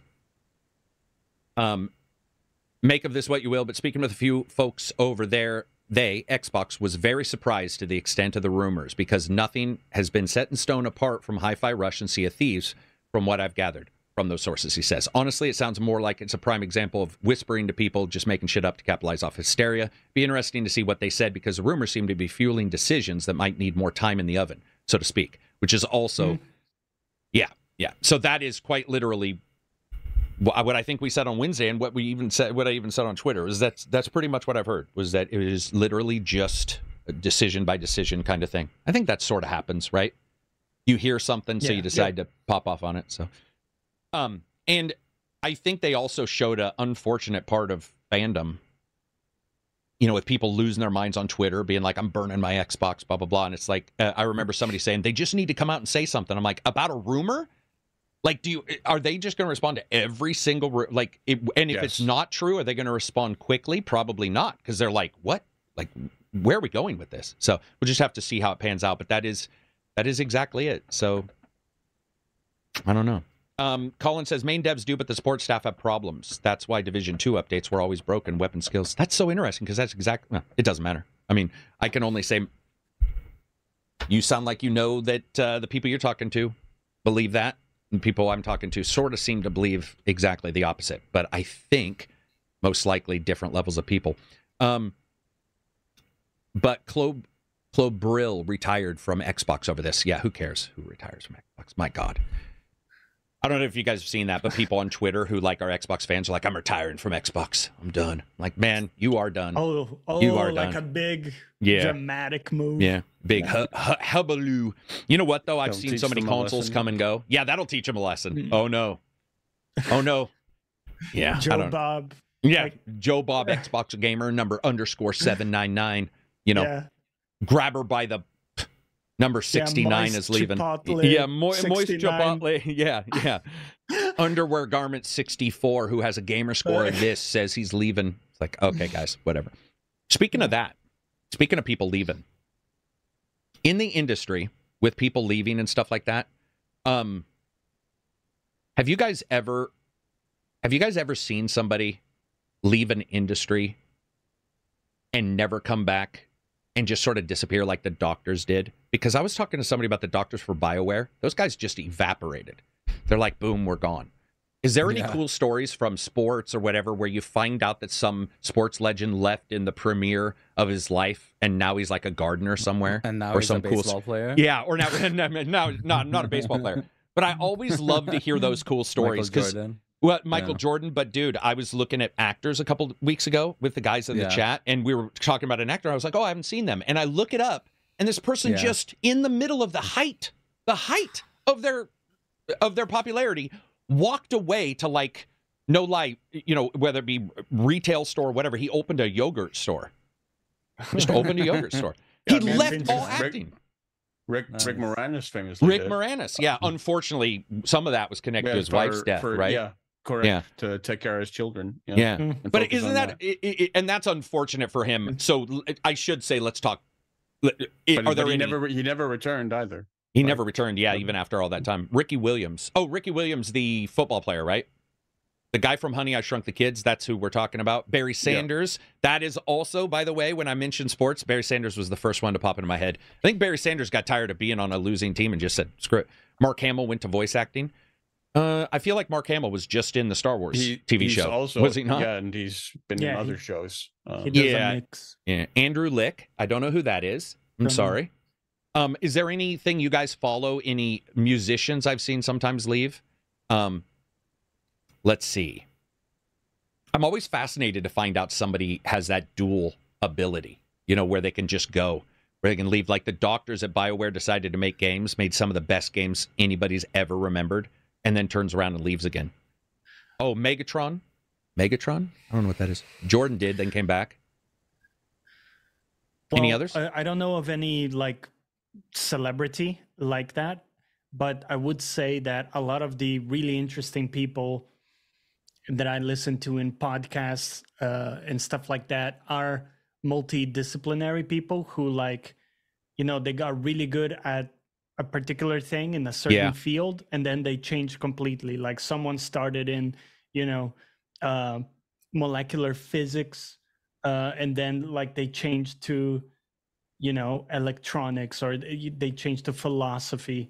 And a lot of these people are really interesting to listen to because they have a very unique like talent stack of things coming together, and the way they speak about things is usually pretty unique. So I would say in general, I think that's a good sign of like a rich person, you know, someone who is like exploring different things like that, and they do switch it up.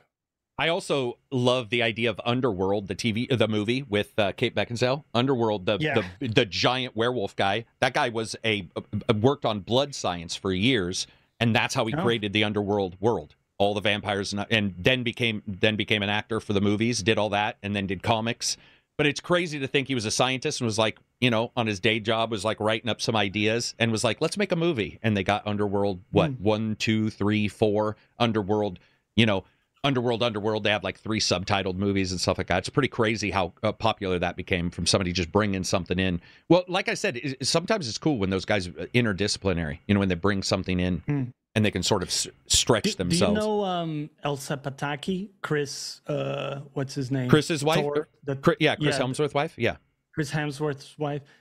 So she's from Spain, so I knew her, you know, from like when I lived in Spain, not personally, just like she's very famous there. But she famously was, I think, let me confirm, like a biochemist.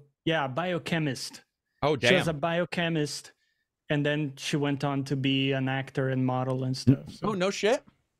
See, that type of stuff is always cool because we always get this idea of people who are rich and, you know, it's like you think of them as dumb or whatever. You're like, oh, all you can do is act. And they're like, actually, no, let's talk about my thesis I wrote. You're like, damn it.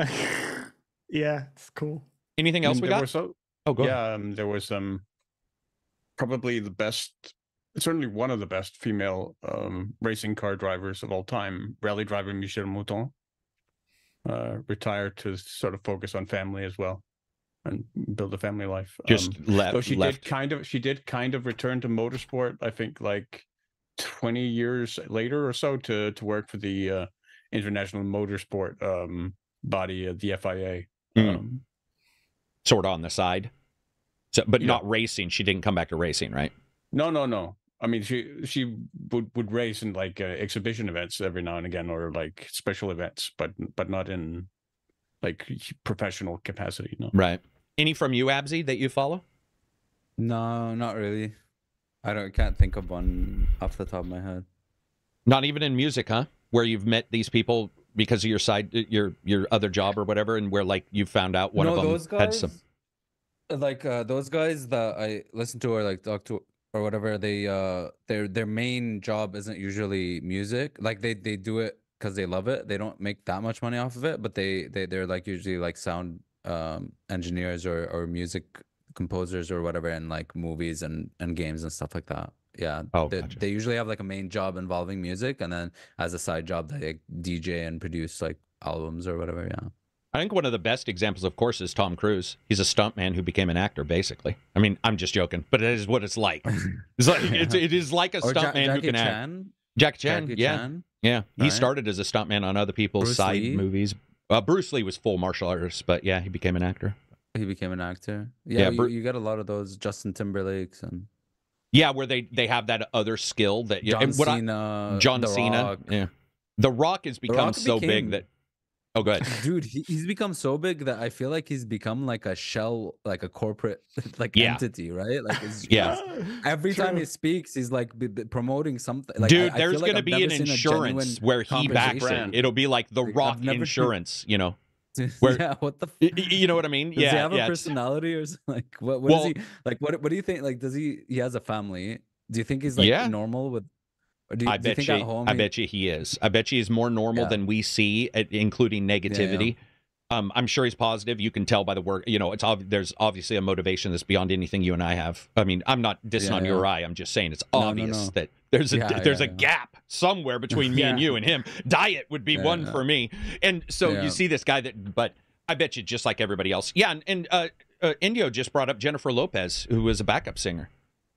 And then he says, because became a singer and she's not even good at it. Oh, come on. Oh, yeah, she was a singer. Yeah. I just, check that. Dolph Lundgren, received bachelor's degrees. She sold albums and stuff. Like she did sold albums. a couple billion. Sold a couple. Yeah. Jenny on the block, baby. Just trying to be normal. Dropping the red pill terms, hoping that she becomes... I miss classic The Rock. What if he said, I miss the classic Rock? Like, you can't say that, right? I miss the classic The Rock. The Rock. Oh yeah, you have to say it. I miss the classic The Rock. I miss classic The Rock. Yeah, but because otherwise people are going to be like, the '80s are still around. Every time he shows up in anything, like an event or anything, he's always like the face of some product. Like he's not there just to be like, you know, cool or fun. Remember when they got him representing his new juice or, you know, his new shoe? Remember when they got him to like for a minute for like the Summer Games Festival? Yeah, he's just blathering. I will say this, especially when you hear Chris Hart. When you hear Chris Hart talk, and a lot of them talk. Kevin Hart, I'm sorry. I knew I was going to mess it up. Yeah. But you'll hear a lot of them talk about what they do, and obviously they do a lot of stuff for teens, especially The Rock. He's done all kinds of motivational stuff, not connecting to drinks and shit. But I think it was Kevin who had stated, you know, if I'm going to show up, I'm going to make that show up, that time. I'm going to use the time that I'm on screen in the way that benefits me, which also will benefit them, which will make me go to those events, and that means Prime or whatever you're selling, cocaine drink, whatever it is that you're selling at the time. I mean, Snoop Dogg even said, remember when they were talking about Snoop Dogg and he knew exactly how much money it was for him to do a verse on somebody's song? There's a very cool interview where they're like, how much? And he knew exactly. He was like, I can't remember what it was, but he's like, you know, this will get you 8 bars or whatever. You know, it's just like he knew he's just like, yeah, and I'll show up on somebody's stuff if they want to. So, why not? So get me 50,000 blunts rolled. Oh, I also remember someone else who actually is a really good example for like excellence, which is another racing car driver. Funnily enough, Sébastien Loeb, who is a French rally driver who won the World Championship, Rally Championship, 9 times in a row. But he actually started out as an elite gymnast in France, and he was one of the very best gymnasts in France as a young man. And then he sort of he sort of lost passion for that a little bit, and started really getting an interest in racing rally cars. And he didn't really become like a real rally driver until his like mid-20s, which is when he started getting scouted by Citroën, and he made the transition into the WRC and started winning just rally after rally after rally and broke all the record books. But I think the part, like, what makes him so unique as a racing car driver is that sort of past as an actual elite professional athlete as a gymnast, and the mentality of having to reach that, what he had to do to reach that level, and the mentality he had to do to reach that level in terms of like preparation and training and all, and conditioning and all that. Yeah, I'm always amazed Travis Pastrana is still alive. He's not excellent, but he is. He's excellent at being crazy, and the stuff. I mean, no matter what he joins, you know it's going to be entertaining. You don't know if he'll win because it's actually quite rare because he always tries to pull off some stupid move. But he's always one of those guys that interests me, and I'm sure he's in pain already. I think he even talked about it. Travis Pastrana died recently. Did Travis Pastrana die? I don't think he died. I think I would have heard that. No, Ken Block did. Ken Block did a couple of years ago. Yeah, Ken Block did. If that's because I think Pastrana wrote a big thing about it because they were doing the X game thing where they would race each other occasionally and stuff like that. Yeah. Anything else? that we've got? There was one thing that popped up. Let's do it. Go for it. One Punch Man had a game come out on mobile. So this is a mobile game from the based on the One Punch Man anime. Mm-hmm. And it's a gacha game, right? But here's the kicker. They had a $1,000 character pack that people could buy day one. So for context, so normally you have to roll to get characters, right? And you have like some chance of getting particular characters, and some of the rare ones you have like a tiny impossible chance of getting them. And this is like to get them for sure. It's $1,000. But of course, you know, in the first day or whatever, they had it discounted to 100. So you only had to pay $100 for the pack. But it just kind of goes to show the levels of monetization that we're at for like mobile stuff. Yeah, mobile's crazy, man. That's competitive. You know what I mean? Like that's working. So yeah, it's working for some whale who their $1,000 is my $1. I mean, that's honestly what it is like they just figured out, hey, let's just try it out and see what happens. We've seen it a couple times with pro versions of some games where they're like $239 or $240. It doesn't happen as often, but Star Citizen, you know, you buy a ship that's $1,000 or whatever. I mean, I wouldn't, but somebody did. Somebody out there bought one for $1,000. It's just absolutely nuts. All right, that'll be it for us. I want to say thanks to everybody for joining in. Thanks to these guys for coming by. You will see us next Wednesday. And next Friday, I think we might have a guest. We'll have to see on those. I'm checking in on them. You also see reviews from me next week. You'll see one for sure. I think there might be two next week. That'll be it for us. If you get a chance, make sure you are subscribed, notify all. Get a chance, check out the Patreon. It's always there to help you guys jump into an awesome Discord. And I hope everybody has an incredible weekend. Speaking of that, what are you streaming, Johnny? I'm streaming Infinite Wealth. Oh, hell yeah. On my channel at 2 p.m. UK time, 9 a.m. ET. Excellent. It's ET, right? It's not EDT. No, it's ET. All right. John. Oh, never mind. No, you can go ahead. No, I was just gonna say congratulations to Johnny has a 5-star resort now. I'm a 5-star resort. Yeah. Oh, in Yakuza. Oh, dude, that's awesome. Yeah. Dude, they did Animal Crossing better than Animal Crossing. I know they did. Played Animal Crossing. I know they did. So dude, Yakuza is so good. Fuck ending. Yakuza does better than most other games at almost all the stuff that they do now. Like it may not be technically as good, but it's all combined, man. It's all, I know. Yeah, you got the Sujimon and everything. It's all combined. It's all overlapping. World. Yep. Dude, it's absolutely nuts. Not only that, but the combat they mixed in so you can have a special where, like, you know, you attack in real time. I mean, they thought of almost everything. And and I know that they said that they even talked about how they release so many games. They said, you know, a lot of developers aren't doing this, and I'm like, yeah, you can tell. Like, they're not. It's hard, and they've made it not. I don't want to say they've made it not look hard. I think you can see the genuine toil they put into it, but at the same time, it also feels effortless. It is very unique as a game, man. Yeah. That's often one of the things that's so special about excellence, isn't it? When you have someone who's able to make what seems to be impossible or unlikely seem effortless.